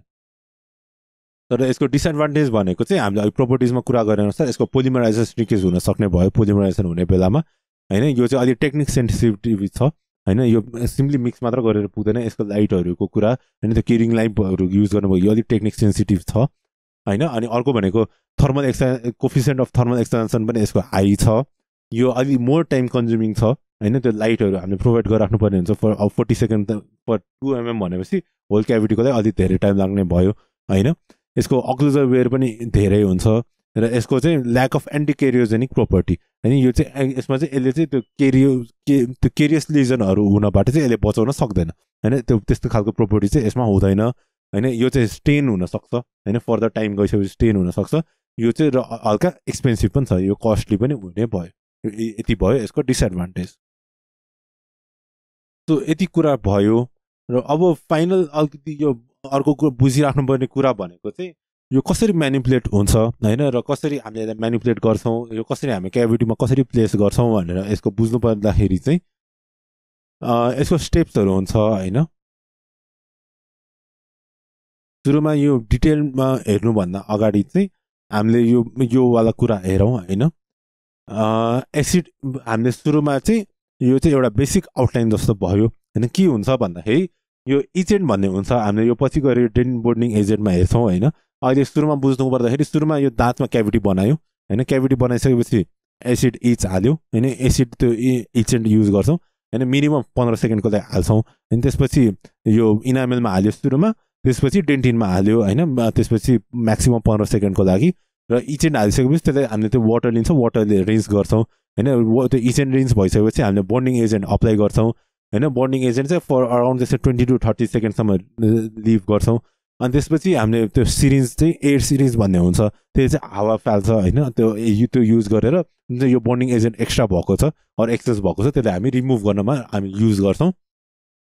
र त्यसपछि त्यो एक्सेसहरुलाई रिमुभ गरिसकेपछि यो बोन्डिङ एजेन्टलाई हामी यो लाइट क्योर गर्छौं हैन लाइट यसरी हामी यहाँ लाइट प्रोड्युस गर्छौं त्यो भइसकेपछि यो क्योर हुन्छ अनि यो क्योर गर्ने भने चाहिँ हामीले अराउन्ड 10 to 20 सेकेन्डलाई गर्छौं हैन अनि त्यसपछि अर्को भनेको यो बोन्डिङ एजेन्ट क्योर भइसकेपछि कम्पोजिट रेजिनले हामीले इन्क्रिमेन्टमा कुरा एड गर्छौं अनि मैले भनेको चाहिँ यो र्याम्प हामीले यसरी फर्म गर्यो पहिला यदि एड गर्यो हैन यो अमाउन्ट यहाँ एड गर्यो त्यसपछि यति एड गर्यो हैन त्यसरी एड गर्दै गर्दाखेरि हामीले त्यसलाई क्योर पनि गर्छौं लाइट क्योर गर्छौं फर अराउन्ड 40 सेकेन्ड हैन 40 सेकेन्ड क्योर गरिसकेपछि त्यो कम्प्लिटली पोलिमराइज हुने भयो हैन, सेट हुन्छ, सेट भइसक्यो लास्टमा चाहिँ हामीले त्यसलाई फिनिश र पोलिस गरेर त्यो क्याभिटीलाई चाहिँ कम्प्लिटली रेस्टोर गर्न सक्छौँ। यो भयो एउटा बेसिक कुरा। र अब यसलाई डिटेलमा हेर्नु पर्दाखेरि चाहिँ यसको स्टेप्सहरू भनेको placement of rubber dam, cavity preparation, cleaning, itching, bonding agent, insertion, control of पोलिमराइजेसन श्रिङ्केज, अनि त्यसपछि फिनिसिङ एन्ड पोलिसिङ होइन। सो अब सुरुमा चाहिँ यो प्लेसमेन्ट अफ रबर ड्याम भनेको चाहिँ के हो भन्दाखेरि कम्पोजिट रेजिन चाहिँ एकदम हाइली टेक्निक सेन्सिटिभ हुन्छ र यसले यो चाहिँ यो सलाइभाहरू होइन, यो जुन चाहिँ फ्लुइडहरू हाम्रो मुखमा जुन चाहिँ प्रेजेन्स छ ब्लडहरूले गर्दाखेरि त्यसलाई कन्टामिनेट हुन सक्ने भएको भएर हामीले रबर ड्याम युज गर्छौँ होइन, दाँतको वरिपरि रबर ड्याम हाल्छौँ र त्यसले गर्दाखेरि त्यो टुथलाई चाहिँ त्यो आइसोलेसन गर्ने भयो, जुन चाहिँ त्यो टुथ रेस्टोर हुनुपर्ने छ त्यसले हामीले आइसोलेट गर्न सक्छौँ होइन। सो त्यो कन्टामिनेसन नहोस् भनेर हामीले यो रबर ड्याम युज गर्छौँ। त्यसपछि हामीले क्याभिटीहरू प्रिपेयर गर्यो होइन। अब यो क्याभिटीमा पनि कस्तो हुन्छ भन्दाखेरि हामीले एमएलगमको क्याभिटी एमएलगम रेस्टोरेट गर्न लाग्छौँ भनेपछि चाहिँ एकदम ठुलो क्याभिटी बनाउनु पर्ने हुन्छ, एकदम त्यो टुथ प्रिपरेसनको त्यो एकदम रुल्सहरू फलो गरेर प्रिन्सिपलहरू फलो गरेर एकदम ठुलो क्याभिटी बनाउनु पर्ने हुन्छ भने यो कम्पोजिटकोमा चाहिँ हामीले खासै धेरै टुथ लस चाहिँ गर्नुपर्ने हुँदैन। यो किन हो भन्दाखेरि चाहिँ एमएलगम त हामीले अघि थाहा पाए अनुसार मेकानिकल बन्डिङ हुने भयो होइन। सो त्यसले गर्दाखेरि त्यो रिटेन्सनहरू रेजिस्टेन्स फर्महरू सबै त्यो प्रिपेयर गर्नुपर्छ भने यसमा चाहिँ टुथ किन हामीले मिनिमम टुथ लस गर्छौँ होइन, त्यसको त्यो रिटेन्सन फर्महरू किन चाहिँदा भन्दाखेरि यो माइक्रो मेकानिकल रिटेन्सन होइन, यसमा चाहिँ माइक्रो मेकानिकल हुने भएको भएर खासै हामीले टुथ लस चाहिँ गर्नुपर्ने हुँदैन होइन। अनि यो के भन्छ मार्जिनहरू पनि बिवेल हुने भयो, यसरी हामीले क्याभिटी प्रिपेयर गर्छौँ। त्यसपछि क्लिन गऱ्यो होइन, माइल्ड एब्रेसिभ लिएर त्यो टुथलाई क्लिन गर्छौँ। त्यसपछि इचेन्ट युज गर्छौँ, अघि मैले भनेको छु त्यो इचेन्ट भनेको एसिड हो होइन, त्यसलाई युज गर्छौँ, रिन्स गऱ्यो होइन, त्यसपछि ड्राई हुन दियो। अनि त्यसपछि बन्डिङ एजेन्ट एड गऱ्यो। बन्डिङ एजेन्ट दुईवटा टाइपको हुन्छ, इनामेल कि त डेन्टिन बन्डिङ एजेन्ट हुने भयो होइन, त्यसलाई एड गऱ्यो। अनि त्यसपछि पोलिमराइज हुन दियो होइन। अनि त्यसपछि त्यो डेन्टिन बन्डिङ एजेन्ट पोलिमराइज भइसक्यो, अब त्यसमा चाहिँ कम्पोजिट एजेन्ट एड गर्न रेडी भयो होइन। त्यसपछि हामी त्यसमा chemical cure or light cure activated composite agent add गर्छौँ होइन। त्यसपछि पोलिमराइज गर्ने भयो। पोलिमराइज गर्दाखेरि हामीलाई थाहा छ पोलिमराइज श्रिङ्केज हुने भयो, त्यसलाई कन्ट्रोल गर्ने भनेको चाहिँ इन्क्रिमेन्टल क्युरिङ र soft start or delete curing use गरेर हामीले गर्न सक्छौँ। यसको बारेमा अघि हामीले डिटेलमा हेरिहाल्यौँ होइन। लास्टमा आएर फिनिसिङ एन्ड पोलिसिङ गर्छौँ, यो चाहिँ हामीले 24 आवर्स पछि गर्छौँ होइन। अनि इफ इमिडिएटली गरिहाल्नु पर्छ नि भयो चाहिँ हामीले 15 मिनट्स पछि चाहिँ गर्ने भयो होइन। अनि यो गर्ने भनेको डायमन्ड स्टोनले इनिसियली गर्छौँ र फाइनली चाहिँ रबर इम्प्रेग्नेटेड एब्रेसिभहरूले चाहिँ फाइनल पोलिसिङ गरेर होइन, यो यसलाई चाहिँ फिनिसिङहरू गरेर पोलिसिङ पेस्टहरू पनि युज गर्छौँ र यसरी चाहिँ हामीले फिनिसिङ एन्ड पोलिसिङ कम्प्लिट गरेर दाँतलाई रेस्टोर गर्न सक्छौँ। सो यो भयो म्यानिपुलेसन एन्ड प्लेसमेन्टको कुरा। र अब यही हामीले यो प्लेसमेन्टकै कुरा गरिरहेको बेलामा अर्को एउटा थाहा पाउनुपर्ने कुरा भनेको चाहिँ स्यान्डविच टेक्निक होइन। स्यान्डविच टेक्निक भनेको हामीले यो नामले भनेअनुसार यसमा चाहिँ धेरै कुराहरू स्यान्डविच भइरहेको हुने भएको र यसलाई चाहिँ स्यान्डविच टेक्निक भनेको हो होइन। अब यसमा बेसिकली यसको डिटेलमा हेर्नु पर्दाखेरि चाहिँ के हो भन्दाखेरि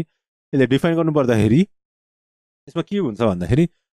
टुथमा चाहिँ जुन चाहिँ हामीले त्यो क्याभिटी बनाएको हुन्छ त्यसमा चाहिँ हामीले दुईवटा मटेरियल चाहिँ युज गरेर रेस्टोर गर्छौँ। एउटा भनेको यो जिआइसी भनेको glass ionomer cement glass ionomer cement हो जिआइसी भनेको होइन। यो कि त ग्लास आयनोमर सिमेन्ट युज गर्छौँ होइन, र अर्को भनेको कि त अनि त्यसको सट्टा चाहिँ हामी फ्लोएबल कम्पोजिट पनि युज गर्छौँ होइन। त्यो के हुन्छ भन्दाखेरि क्याभिटीको तल बेसतिर चाहिँ यो जिआइसी युज भएको हुन्छ, जिआइसी अर फ्लोएबल कम्पोजिट होइन। त्यसको माथि चाहिँ यो प्याकेबल कम्पोजिट चाहिँ हामी युज गर्छौँ होइन। सो त्यसले गर्दाखेरि के भयो त यो जिआइसी चाहिँ त्यो कम्पोजिट र टुथको बिचमा चाहिँ यो स्यान्डविच भएर बसेको हुन्छ नि त। सो त्यो भएको भएर यसले हामी स्यान्डविच टेक्निक भनेर भन्छौँ होइन। अनि यो के भन्छ यो यसको टाइप्सहरू चाहिँ के हो भनेर भन्दाखेरि चाहिँ तपाईँहरूले बुझ्नुभयो होला होइन। स्यान्डविच टेक्निक भनेको म फेरि एकचोटि रिपिट गर्न चाहेँ। यसमा हामीले क्याभिटी बनाउँछौँ, त्यहाँदेखि क्याभिटीको बेसमा ग्लास आयनोमर सिमेन्ट युज गर्छौँ र त्यसको माथि चाहिँ कम्पोजिट युज गर्छौँ। त यो दुईवटा चाहिँ यसरी हामीले दुईवटा रेस्टोरेटिभ मटेरियल चाहिँ यो स्यान्डविच तरिकाले युज गर्ने भएको र यसलाई चाहिँ हामी स्यान्डविच टेक्निक भनेर भन्छौँ। यो एकदमै इम्पोर्टेन्ट सर्ट नोट पनि हो एक्जामको लागि। र यसको टाइप्सहरू भनेको चाहिँ क्लोज स्यान्डविच टेक्निक र अर्को भनेको ओपन स्यान्डविच टेक्निक होइन। क्लोज स्यान्डविच टेक्निक भनेको चाहिँ के हो भन्दाखेरि यसमा चाहिँ के हुन्छ भनेर भन्दाखेरि जुन चाहिँ त्यो बेसमा भएको मटेरियल छ नि जिआइसी हैन अन्डरलाइङ मटेरियल चाहिँ बाहिर ओरल क्याभिटीमा चाहिँ बाहिर त्यो कन्ट्याक्टमा चाहिँ आउँदैन हैन यो चाहिँ कुन केसमा हुन्छ भन्दाखेरि तपाईहरुलाई थाहा छ क्लास 1 क्याभिटी अनि क्लास 1 क्याभिटी बनाउँदाखेरि सबै त्यो वरिपरि सबै ठाउँबाट वलले कभर गरेको हुन्छ नि त सो त्यसले गर्दाखेरि सबैभन्दा बेसमा त्यो जुन चाहिँ जिआइसी छ त्यो चाहिँ ओरल क्याभिटीको कन्ट्याक्टमा नआउने भयो हैन मजाले वरिपरि साइजमा पनि वल्सले कभर गरेको हुन्छ र टपमा पनि कम्पोजिटले कभर गरेको भएर हैन त्यसलाई चाहिँ हामी क्लोज स्यान्डविच टेक्निक भनेर भन्छौँ र अर्को भनेको चाहिँ ओपन स्यान्डविच टेक्निक चाहिँ कुन केसमा हुन्छ भन्दाखेरि क्लास 2 रेस्टोरेसन हैन हामीले क्लास 2 क्याभिटी बनाउँदाखेरि त्यो प्रोक्सिमल वल त हुँदैन हैन प्रोक्सिमल वल नभइसकेपछि जुन चाहिँ त्यो अन्डरलाइङ त्यो जिआइसी छ त्यो चाहिँ ओरल क्याभिटीसँग कन्ट्याक्टमा आउन सक्छ हैन सो यो डिफरेन्स भयो दुईटा क्लोज र ओपन स्यान्डविच टेक्निकको र त्यो बेसमा युज हुन सक्ने मटेरियलहरू भनेको चाहिँ के छ भन्दाखेरि कि त glass animal composite glass animal cement हुन्छ क्लियर त फ्लोएबल कम्पोजिट हुन्छ र यिनीहरूको बेनिफिट यो युज गर्नको फाइदा चाहिँ के हो भनेर भन्दाखेरि चाहिँ ग्लास एनिमल सिमेन्टको चाहिँ के प्रपर्टी छ भने यो चाहिँ केमिकली बोन्ड हुन सक्छ हैन यो जुन चाहिँ हामी कम्पोजिटको कुरा गरेर छ कम्पोजिट चाहिँ माइक्रोमेकानिकली बोन्ड हुने भयो हैन तर यो ग्लास एनिमल सिमेन्ट चाहिँ के भन्छ डाइरेक्ट केमिकली बोन्ड हुने भयो हैन हामी यो पछि ग्लास एनिमल सिमेन्ट डिस्कस गर्दाखेरि एकदम डिटेलमा हेर्छौँ तर अहिले थाहा भयो यो चाहिँ केमिकली बोन्ड हुने भयो केमिकल बोन्ड भएपछि यो मोर रिटेन्टिभ हुने हुन्छ हैन अनि बेटर सिल पनि यो ठ्याक्क टुथ र रेस्टुरेन्टको बिचमा राम्रो सिल हुने भयो हैन अनि अर्को भनेको यो ग्लास एनिमल सिमेन्टमा फ्लोराइड पनि प्रेजेन्ट भएको हुन्छ सो फ्लोराइड प्रेजेन्ट भएको भएर फ्लोराइडले चाहिँ केरिजहरू हुनबाट बचाउने भयो हैन अर्को भनेको चाहिँ यो पोलिमराइजेसन श्रिङ्केज भन्दा पनि कम गराउने भयो किनभने अब कम्प्लिटली हामीले त्यसलाई क्याभिटीमा कम्पोजिट मात्रै युज गरेको भए कम्पोजिट धेरै हुन्थ्यो त्यसले गर्दाखेरि श्रिङ्केज धेरै हुन्थ्यो हैन तर अब हामीले दुईटा युज गरिसकेपछि कम्पोजिट लेस युज हुन्छ त्यसले गर्दाखेरि पोलिमराइजेसन श्रिङ्केज पनि कम लेस हुने भयो र अर्को भनेको फ्लोएबल कम्पोजिट अघि हामीले क्लासिफिकेसनमा आइहाल्यो दुईटा टाइपको हुन्छ फ्लोएबल र प्याकेबल फ्लोएबल युज गर्दाखेरि चाहिँ के हुन्छ भन्दाखेरि यसले चाहिँ त्यो स्टक एब्जर्भ गर्न सक्ने भयो हैन स्टक एब्जर्भ गरेर त्यसले चाहिँ स्ट्रेसहरूलाई मजाले डिस्ट्रिब्युट गर्ने भयो हैन सो त्यसले गर्दाखेरि प्रपर्टिजलाई राम्रो गर्छ अनि अर्को भनेको पोलिमराइजेसन श्रिङ्केजलाई पनि जुन चाहिँ त्यो पोलिमराइजेसन श्रिङ्केजलाई पनि रिड्युस गराउँछ यसले पनि यो फ्लोएबल कम्पोजिटले पनि हैन अनि यो के भन्छ यो चाहिँ लिक्विड लाइक हुन्छ नामले भन्नुहुन्छ राम्ररी यो फ्लोएबल भएको भएर लिक्विड लाइक हैन वाटरहरू जस्तै राम्ररी फ्लो हुन सक्छ त्यसले गर्दाखेरि यो वल्सहरूमा चाहिँ राम्ररी एड्याप्ट हुने भयो हैन त्यो जुन चाहिँ तलको त्यो बेस छ त्यसमा राम्ररी एड्याप्ट पनि हुने भयो सो यो भयो अन्डरलाइङ मटेरियल र त्यसको बेनिफिटहरू हैन र अर्को भनेको चाहिँ यो स्यान्डविच टेक्निक युज गर्नुको एडभान्टेज चाहिँ के छ त हैन यसलाई किन हामीले युज गर्छौँ त भनेर भन्दाखेरि अब यसले गर्दाखेरि त्यो कम्पोजिटको पोलिमराइजेसन श्रिङ्केज रिड्युस हुने भयो हैन पोलिमराइजेसन श्रिङ्केज रिड्युस हुन्छ त्यसै गरी फ्लोएबल यो जुन चाहिँ पल्पल रेस्पोन्स छ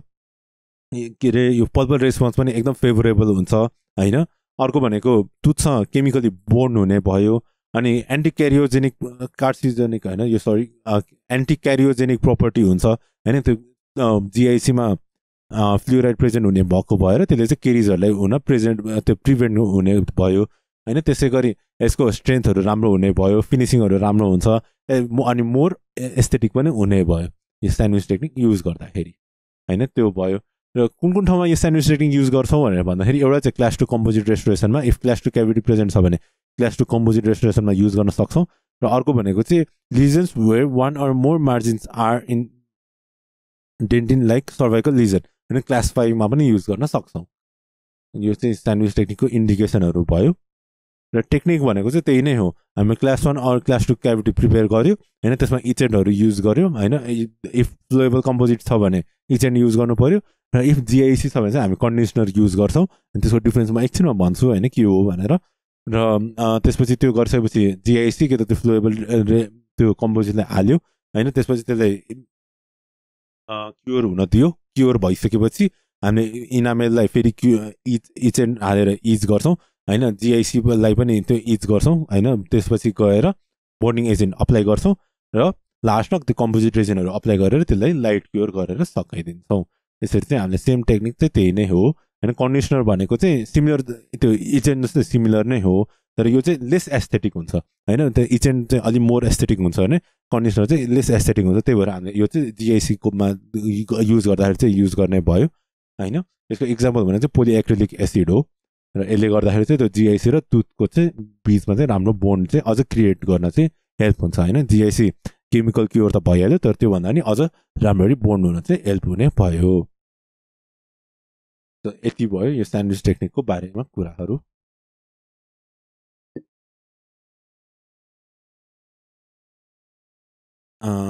एन्ड अब अर्को भनेको चाहिँ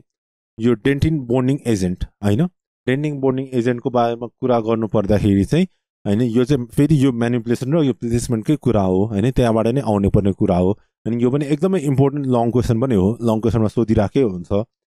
हैन सो अब यसको एकदम डिटेलमा हेर्नुभन्दा अगाडि यो चाहिँ कसरी फर्म भयो त हैन यो डेन्टिन यो बोन्डिङ एजेन्टहरू यो होल कन्सेप्ट चाहिँ कहाँबाट आयो त भनेर भन्दाखेरि चाहिँ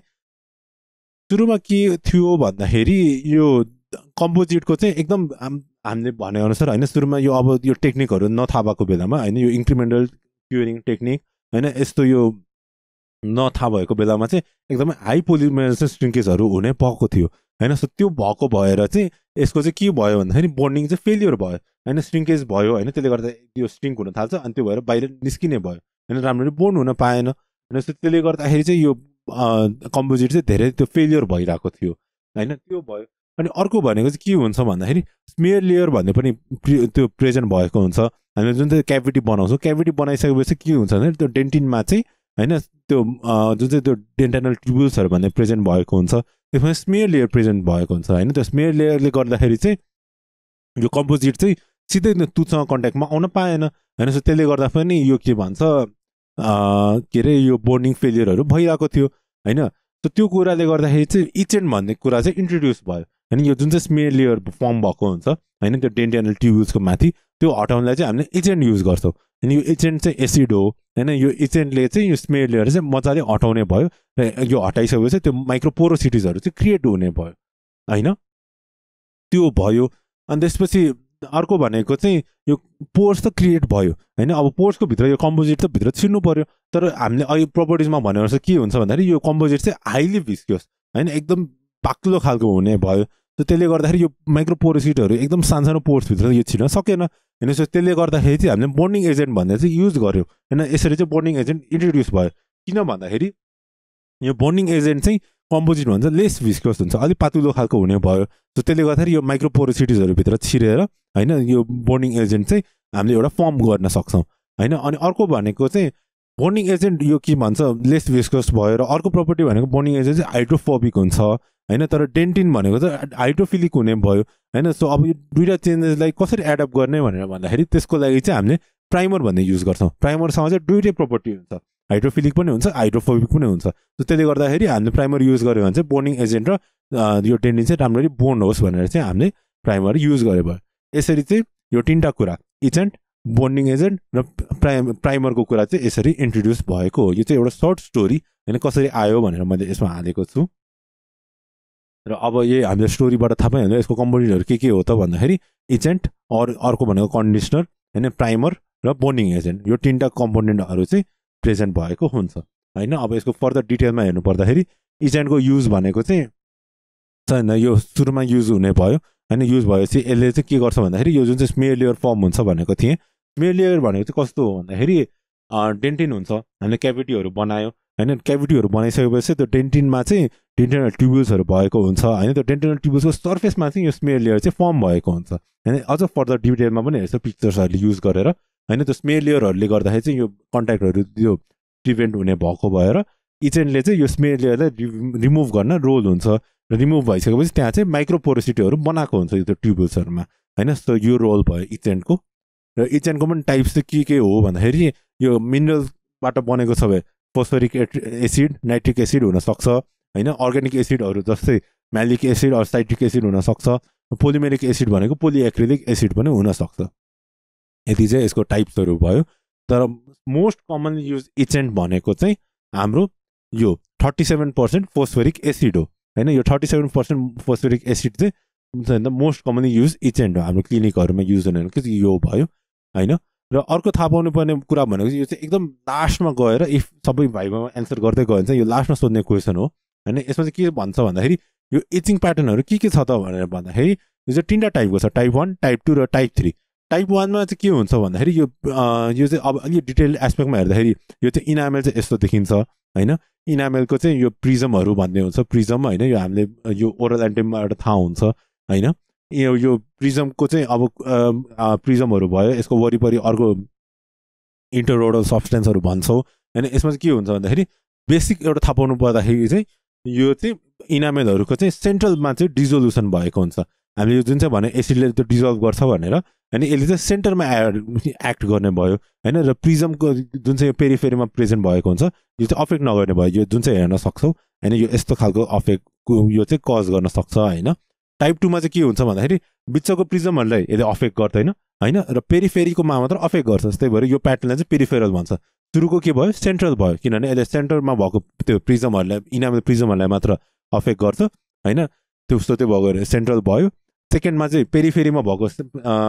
इनामेल प्रिजमलाई मात्र अफेक्ट गर्छ त्यही भएको त्यो पेरिफेरल भयो र थर्डमा भनेको चाहिँ मिक्स हुन्छ दुवै हैन यसलाई ठ्याक्क आइडेन्टिफाई गर्न नसक्ने भएको र सेन्ट्रल पनि हुन सक्छ पेरिफेरल पनि हुन सक्ने भएको र यो थर्ड टाइपलाई चाहिँ हामीले मिक्स टाइप भनेर भन्छौँ यति भयो यो इचिङ प्याटर्न भयो हैन र अब आउँ प्राइमर हैन प्राइमरको कम्पोजिसन चाहिँ प्राइमरमा चाहिँ के हुन्छ भनेर भन्दाखेरि चाहिँ यही मोनोमर ओलिगोमर्स अर पोलिमर्सहरु चाहिँ प्रेजेन्ट भएको हुन्छ हैन त्यो चाहिँ केसमा डिजोल्भ भएको हुन्छ त सल्भेन्टमा हैन सल्भेन्ट र मोनोमर मिलेर चाहिँ प्राइमर बन्छ हैन सल्भेन्ट भनेको के हुन सक्छ भन्दाखेरि एसेटोन इथेनोल अर वाटर हैन त्यसमा चाहिँ यो मोनोमर एड भएर चाहिँ यसरी चाहिँ हामी प्राइमर चाहिँ बनाएको हुन्छौँ हैन र अर्को भनेको चाहिँ प्राइमर हो हैन प्राइमर चाहिँ के हो अनि किन यो प्राइमर चाहिन्छ भनेर भन्दाखेरि अहिले मैले सुरुमा एउटा स्टोरी भनेको जस्तै हैन यो जुन चाहिँ डेन्टिनमा फ्लुइडहरु प्रेजेन्ट भएको हुन्छ त्यो हाइड्रोफिलिक भएको हुन्छ तर यो कम्पोजिट र यो बन्डिङ एजेन्टहरु त हाइड्रोफोबिक हुन्छ त्यसलाई त्यो बाउन्ड गराउनलाई चाहिँ हामीले प्राइमर युज गर्छौँ किनभने प्राइमरमा चाहिँ दुवै प्रपर्टिजहरु चाहिँ प्रेजेन्ट भएको हुन्छ हैन यो त्यसमा हाइड्रोफोबिक ग्रुप पनि प्रेजेन्ट भएको हुन्छ र हाइड्रोफिलिक त्यो बोन्ड पनि प्रेजेन्ट भएको हुन्छ त्यही भएर हाइड्रोफोबिक ग्रुप चाहिँ गएर रेजिनहरुसँग बाइन्ड हुने भयो र हाइड्रोफिलिक बोन्ड चाहिँ गएर डेन्टिनसँग बाइन्ड हुन्छ र यसरी चाहिँ प्राइमरले दुईटै कम्पोजिट रेजिन र टुथलाई चाहिँ बाइन्ड गराउने भयो हैन यो भयो अर्को भनेको यसको इक्जाम्पल भनेको चाहिँ एचइएमए हैन एन्टिजिएमए अनि पिएमडिएम र पेन्टा यो चाहिँ प्राइमरको इक्जाम्पल भयो ठीक छ यो प्राइमरहरु चाहिँ त्यो बारेमा भयो र अर्को भनेको बोन्डिङ एजेन्टलाई डिफाइन गर्नु पर्दाखेरि यो चाहिँ यस्तो सब्स्टेन्स हो जसले चाहिँ टुथ सर्फेसको इनामेल र डेन्टिन जुन चाहिँ हुन्छ त्यसको र कम्पोजिटको बीचमा चाहिँ बोन्डिङ प्रोभाइड गराउने हुन्छ त्यही भएर यसको नामले नै भने अनुसार यो चाहिँ डेन्टिन बोन्डिङ एजेन्ट भयो हैन सो यसको डेफिनेसन त्यो भयो र यसको प्रपर्टी चाहिँ के हुन्छ भन्दाखेरि यसको भिस्कोसिटी लो हुन्छ यो चाहिँ यसमा चाहिँ सल्भेन्टहरु प्रेजेन्ट भएको हुन्छ हैन सो दैट यो टुथ स्ट्रक्चरमा राम्ररी प्रेजेन्ट जाओस् भनेर यो सल्भेन्टले गर्दाखेरि यो भिस्कोसिटी पनि लो भएको हुन्छ र अर्को भनेको हाइड्रोफोबिक हुन्छ यो हैन हाइड्रोफोबिक पनि हुने भयो यसको प्रपर्टिजहरु यो भयो अनि यो किन लेस भिस्कोस भएको हुन्छ भनेर भन्दाखेरि मैले स्टोरीमा अघि सुरुमा भनेको अनुसार हैन कम्पोजिट रेजिन चाहिँ हाइली भिस्कोस हुन्छ एकदम बाक्लो खालको हुन्छ भने यो माइक्रोपोरोसिटिजहरु यो के भन्छ माइक्रोपोरोसिटिजमा छिर्न सक्दैन बाक्लो भएको भएर त्यसले गर्दाखेरि यो बन्डिङ एजेन्ट युज गर्यो भने चाहिँ त्यो चाहिँ लेस भिस्कस हुन्छ पातलो भएर माइक्रोपोरोसिटीमा छिर्न सक्ने भयो हैन यसको फङ्सन भनेको यो मैले भर्खर भने अनुसार त्यो के रे माइक्रोपोरोसिटीहरु जुन चाहिँ एजेन्टले बनाएको हुन्छ त्यसमा गएर फ्लो हुन्छ र त्यसले चाहिँ resin tags or hybrid layer चाहिँ फर्म गर्छ यो यसको फङ्सन भयो इक्जाम्पल भनेको सेम एज यो कम्पोजिट रेजिनमा जे प्रेजेन्ट भएको हुन्छ 20GMA हैन UDMA हैन अनि टेगमाहरु जे छ यो सबै पनि यसमा चाहिँ प्रेजेन्ट भएको हुन्छ तर यो चाहिँ लो भिस्कस हुन्छ भनेर चाहिँ याद राख्नु पर्ने भयो र यसको टाइप्सहरु भनेको चाहिँ यो फर्दर पनि आउँछ यो जेनेरेसनको कुरा हामीले यहाँ डेन्टिन बोन्डिङ एजेन्टको जेनेरेसनमा पनि कुरा गर्छौं अझै यति भयो कम्पोनेन्टको कुरा हैन र अब यसमा अर्को भनेको चाहिँ इनामेल एडिसन र डेन्टिन एडिसनको पनि कुरा आउँछ किनभने हामीले क्याभिटी बनायो हैन क्याभिटी ठ्याक्क इनामेलसँग मात्र त्यो प्रेजेन्ट हुन्छ भन्ने त छैन हैन त क्याभिटी त इनामेलमा पनि प्रेजेन्ट हुन सक्छ डेन्टिनमा पनि प्रेजेन्ट हुन सक्छ त्यसले गर्दाखेरि इनामेलको एडिसन छुट्टै हुने भयो डेन्टिनको एडिसन छुट्टै हुने भयो किन भनेर भन्दाखेरि इनामेलमा चाहिँ युजुअली माइक्रोमेकानिकल एडिसन प्रेजेन्ट भएको हुन्छ यो फोस्फोरिक एसिड हामीले जुन चाहिँ युज गर्यो त्यसले गर्दाखेरि पोर्सहरु बनाउँछ हैन इनामेलमा त्यो भइसकेपछि माइक्रोमेकानिकल एडिसन हुने भयो हैन यसले त्यो अनि त्यो पोर्समा गएर रेजिनहरु प्रेजेन्ट त्यो पोर्सको भित्र र त्यसले गर्दाखेरि चाहिँ यो माइक्रो ट्याग्स र रेजिन ट्याग्स भन्ने हुन्छ त्यो बनाउँछ त्यसले गर्दाखेरि इनामेलमा त्यसरी एडिसन हुने भयो तर डेन्टिनमा कुरा गर्दाखेरि डेन्टिनमा चाहिँ किन फरक छ भनेर भन्दाखेरि चाहिँ यो डेन्टिनमा चाहिँ यो एडिसन ल्याउन चाहिँ अलिकति त्यो एडिसन अटेन गर्नलाई चाहिँ हल्का डिफिकल्ट हुन्छ किनभने डेन्टिनमा चाहिँ नर्भ्सहरू हुन्छ भेसल्सहरू हैन डेन्टिनल फ्लुइड्सहरू प्रेजेन्ट भएको हुन्छ त्यसले गर्दाखेरि हल्का त्यो एडिसन हुन गाह्रो हुन्छ र अर्को भनेको यसमा चाहिँ कोलेजन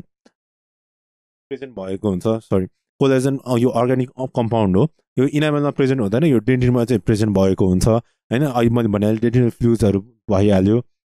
र अर्को भनेको चाहिँ स्मियर लेयरको कुरा हैन मैले अघिदेखि भनिरहेको इनामेलमा त स्मियर लेयरहरू हुँदैन हैन तर यो डेन्टिनमा त स्मियर लेयरहरू पनि यो प्रेजेन्ट भएको हुन्छ त्यसले गर्दाखेरि यो पर्मानेन्टिटीहरू डिक्रिज गराउने भएको भएर डेन्टिनमा एडिसन ल्याउन चाहिँ हल्का डिफिकल्ट हुने भयो र अर्को भनेको रिक्वायरमेन्ट अफ डेन्टिन बोन्डिङ एजेन्ट हैन यो डेन्टिनमा बोन्ड गर्ने एजेन्टको चाहिँ कस्तो रिक्वायरमेन्टहरू हुनुपर्छ भनेर भन्दाखेरि चाहिँ यो बोन स्ट्रेन्थ हैन जुन चाहिँ यो इनामेलसँग बोन स्ट्रेन्थ भयो नि त्यस्तै सिमिलर हुनुपर्छ डेन्टिनमा पनि हैन अनि माइक्रो लिकेज हुन दिनु भएन माइक्रो लिकेजहरू प्रिभेन्ट गर्न दिनु पर्यो इजी टु अप्लाई हुनुपर्छ र यो चाहिँ टेक्निक सेन्सिटिभ पनि हुनुपर्छ हैन यति कुरा भयो र अर्को भनेको चाहिँ यसको यो स्टेप्सहरू हैन कसरी हामीले यसलाई युज गर्छौँ भनेर भन्दाखेरि अघि हामीले यो म्यानिपुलेसनमा पनि कुरा गरिहाल्यो सो सर्टमा कुरा गर्नु पर्दाखेरि इचेन्ट युज गर्यो हैन इचेन्टलाई हामीले इनामेल डेन्टिनमा युज गर्यो त्यो भइसकेपछि यस्तो खालको अब यो फिगरमा एक्सप्लेन गर्नु पर्दाखेरि यो स्मियर लेयरहरू प्रेजेन्ट भएको हुन्छ सुरुमा हैन इचेन्ट युज गरिसकेपछि स्मियर लेयरहरू हटेर गयो हैन त्यसले गर्दाखेरि यो खाली माइक्रो पोर्सहरू यो जुन चाहिँ देख्न सक्नुहुन्छ यो व्हाइटको स्ट्रक्चर यो यसमा चाहिँ बिचमा पोर्सहरू प्रेजेन्ट हुने भयो हैन त्यसपछि हामीले त्यो बोन्डिङ एजेन्ट फर्म गरेर हामीले यो जुन चाहिँ छ नि हैन hybrid layer or resin ट्याग्सहरू form गर्छौँ हैन यसरी यहाँ बिचमा यो त्यो बोन्डिङ एजेन्ट भित्र छिर्छ त्यो पोर्सहरूभित्र र यसरी यो रेजिन ट्याग्सहरू फर्म हुने भयो अरू त्यसले हाइब्रिड लेयर पनि भन्छौँ अनि त्यसरी फर्म हुन्छ त्यसले गर्दाखेरि त्यो एडिसन हुने बेटर चान्सेस भयो हैन त्यो कुरा भयो हैन अब त्यही हो यसमा त्यो टुथलाई रिन्स गर्ने प्राइमरहरू अट्याच गर्ने प्राइमरहरू राखिसकेपछि प्राइमरले चाहिँ यो के भन्छ बोन्डिङ एजेन्ट र टुथलाई बेटर बाइन्ड गर्न सक्छ र यसरी चाहिँ यो के भन्छ रिटेन्सन चाहिँ राम्रो हुने भयो र कम्पोजिट र टुथको बिचमा चाहिँ अट्याचमेन्ट हुने भयो यो यस्तो हुने छ है यो चाहिँ फिगरबाट पनि हामीले बुझ्न सक्छौँ यो चाहिँ नर्मल स्टेप्स भयो अघि हामीले अगाडि कुरा गरेको जस्तै नै हो यो जुन चाहिँ हामीले म्यानिपुलेसन कुरा गर्यो त्यसै कुरा भइरहेको हुन्छ यसमा पनि र अर्को भनेको चाहिँ लास्टमा चाहिँ आउने भनेको चाहिँ यो जेनेरेसन हैन यो जेनेरेसन पनि एकदमै इम्पोर्टेन्ट छ जेनेरेसन भनेको चाहिँ डिफ्रेन्ट टाइप्स अफ यो बोन्डिङ एजेन्ट भनेर भनिन्छ हैन सो यसको डिफ्रेन्ट टाइप्स जेनेरेसनहरू आउँछ एकछिनमा डिटेलमा कुरा गर्नु पर्दाखेरि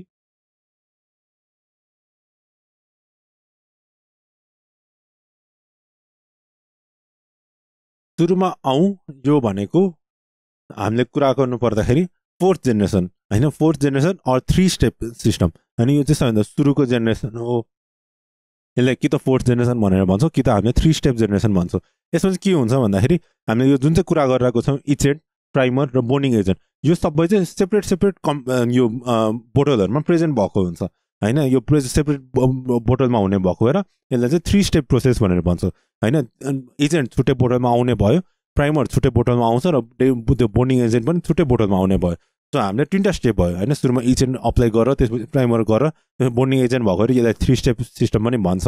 तर यो प्रोसेस भनेको चाहिँ एकदम गोल्ड स्ट्यान्डर्ड प्रोसेस भनेर पनि मानिन्छ हैन यो चाहिँ गोल्ड स्ट्यान्डर्ड प्रोसेस भयो यसलाई चाहिँ हामीले फोर्थ जेनेरेसन पनि भन्न सक्छ र यसपछि यो चाहिँ यसपछि आउने जेनेरेसन भनेको चाहिँ फिफ्थ जेनेरेसन हैन यसपछि चाहिँ अर्को एउटा के मोडिफाई भयो भन्दाखेरि चाहिँ यसलाई चाहिँ फिफ्थ जेनेरेसन चाहिँ हामीले 2 स्टेप सिस्टम पनि भनेर भन्न सक्छौँ अर टोटल इच टेक्निक पनि भन्छौँ किन 2 स्टेप्स भनेर भन्दाखेरि यसमा चाहिँ इचेन्ट भइहाल्यो हैन इचेन्ट एउटा बोटलमा हुन्छ र प्राइमर र बोन्डिङ एजेन्ट जुन चाहिँ यो छ अघि 3 स्टेपमा चाहिँ दुईटा छुट्टै बोटलमा थियो भने अब चाहिँ यो प्राइमर र बोन्डिङ एजेन्ट चाहिँ एउटै कम्पार्टमेन्टमा आउने भयो एउटै बोटलमा चाहिँ आउने छ हैन सो त्यसले भएको भएर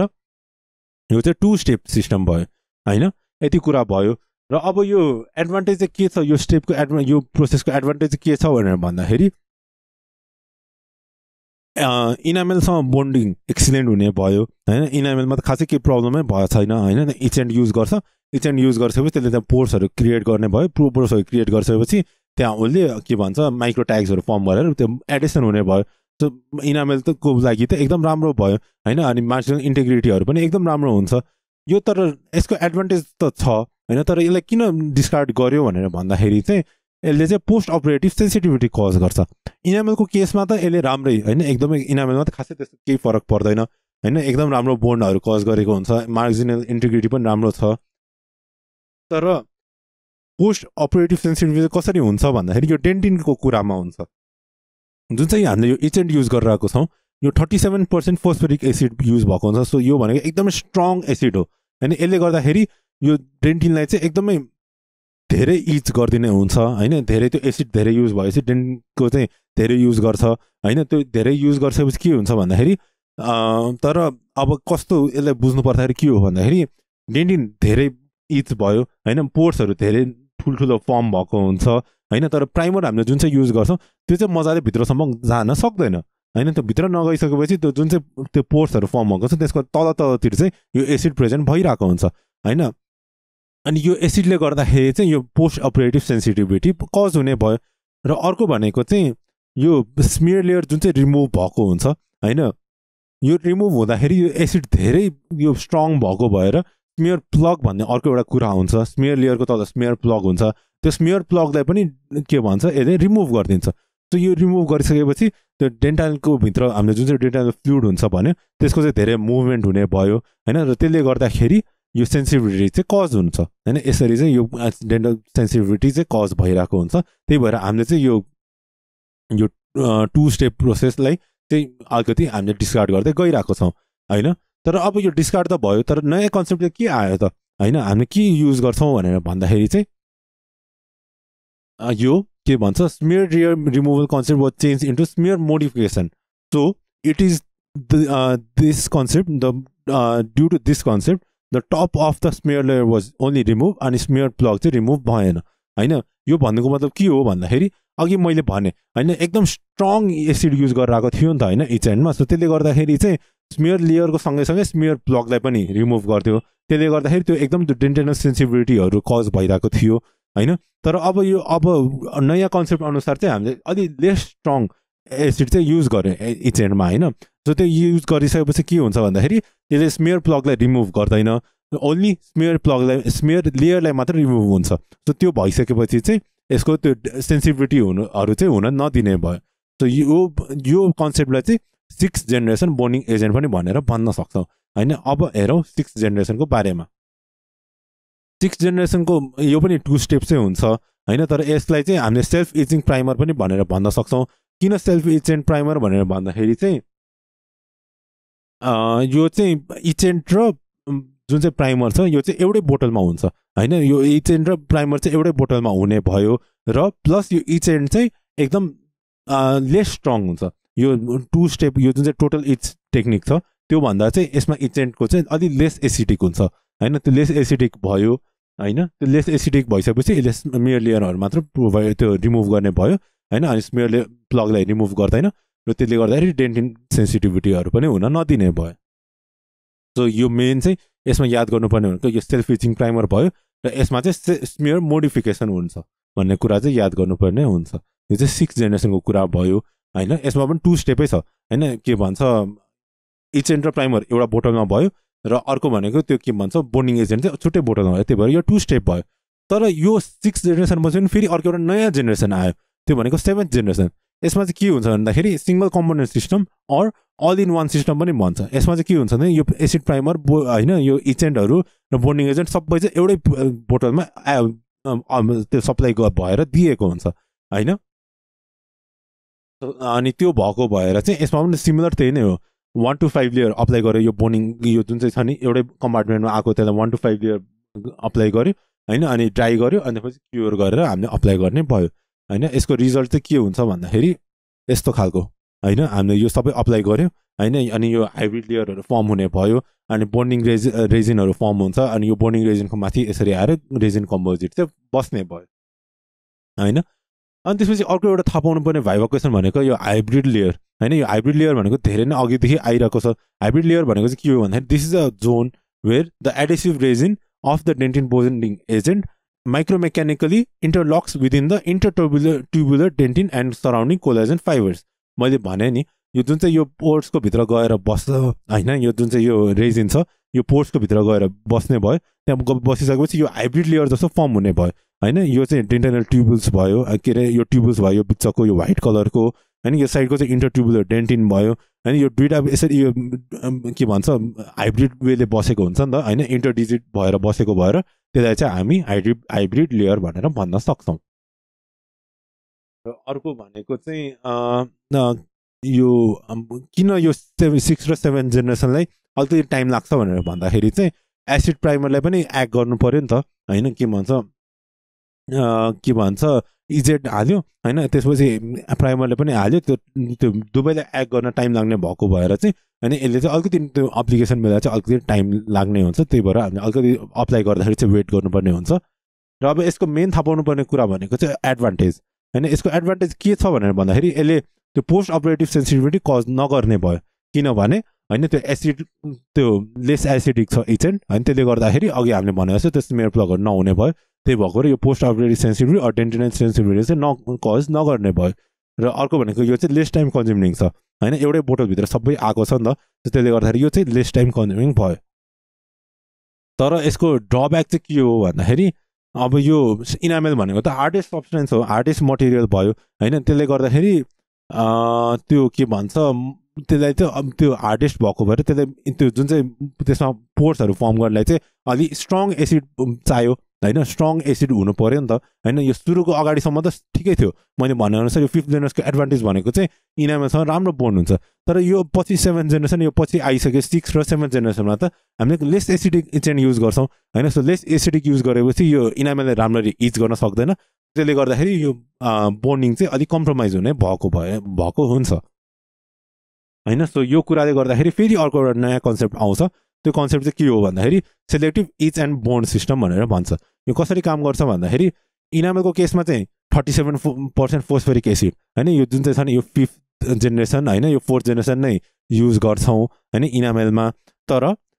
डेन्टिनको केसमा चाहिँ यो 37 फोस्फेरिक एसिड युज गर्दैनौँ, अलि लेस एसिडिक एसिड युज गर्छौँ हैन। र त्यो भनेको कुन चाहिँ भयो त 6 र 7th जेनेरेसन चाहिँ युज गर्छौँ हामी डेन्टिनको केसमा। सो त्यही भएको यो सेलेक्टिभ भयो हैन, इनामेलकोमा 4th र 5th जेनेरेसन युज गर्छौँ, डेन्टिनकोमा 6th र 7th युज गर्छौँ। त्यो भएको भएर यो चाहिँ selective each and bond system भयो। र यसको एडभान्टेज के भयो त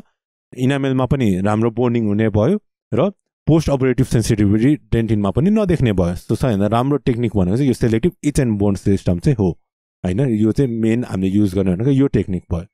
हैन। लास्टमा यो अब यसबाट थाहा पाउनु पर्ने कुरा भनेको यो भाइभा क्वेसन हो हैन। बोन्डिङ इनामेलमा बोन्डिङ गर्नु पऱ्यो भने हामीले कुन जेनेरेसन युज गर्छौँ त भनेर भन्दाखेरि 5th जेनेरेसन युज गर्ने भयो, 5th generation or 4th generation हामीले युज गर्ने भयो हैन। अनि डेन्टिनमा युज गर्दाखेरि चाहिँ हामीले सेलेक्टिभ इच टेक्निक हैन, यो डेन्टिन मात्र इच गर्ने भयो त यो 6th अर 7th युज गरे भइहाल्यो। तर अब डेन्टिनसम्म इफ क्याभिटी पुगेको छ भने त इनामेल पनि अभियसली इन्भल्भ भएकै हुन्छ, त्यही भएर हामीले यो चाहिँ selective each and bond technique use गर्छौँ। र लास्टमा यो चाहिँ भाइभा क्वेसन भयो, यति याद गर्नुपर्ने। अर्को भनेको चाहिँ एउटा सिलोरेन भन्ने पनि एउटा टेक्नोलोजी नयाँ टेक्नोलोजी छ हैन, यो पनि हेर्न सक्नुहुन्छ। यो सिलोरेन भनेको चाहिँ एउटा टाइप अफ कम्पोजिट हो जुन चाहिँ नयाँ टेक्नोलोजी बाट बनाएको हुन्छ र यसमा चाहिँ पोलिमराइजेसन श्रिङ्केज चाहिँ एकदमै लेस भएको हुन्छ। सो यति भयो हाम्रो कम्पोजिट रेजिनको बारेमा डिटेल्ड एक्सप्लेनेसन हैन। सो अब यसमा तपाईँहरूलाई केही कन्फ्युजन छ हैन, यतिबाट पनि तपाईँहरूले केही बुझ्नु भएन अर केही क्वायरी छ भने मलाई इन्स्टाग्राममा मेसेज गर्न सक्नुहुन्छ अर तल कमेन्टमा पनि केही छोड्न सक्नुहुन्छ, म त्यसलाई पक्कै पनि रिप्लाई गर्नेछु। सो थ्याङ्क यू, यति नै हो आज हाम्रो कम्पोजिटको बारेमा। इफ तपाईँहरूलाई यो भिडियो मनपर्छ भने यसलाई लाइक गर्नु होला र सब्सक्राइब पनि गर्नु होला, सो द्याट फर्दर यो भिडियोजहरूको बारेमा तपाईँहरूले नोटिफिकेसन पाउनुहुनेछ। So that's all for today, thank you.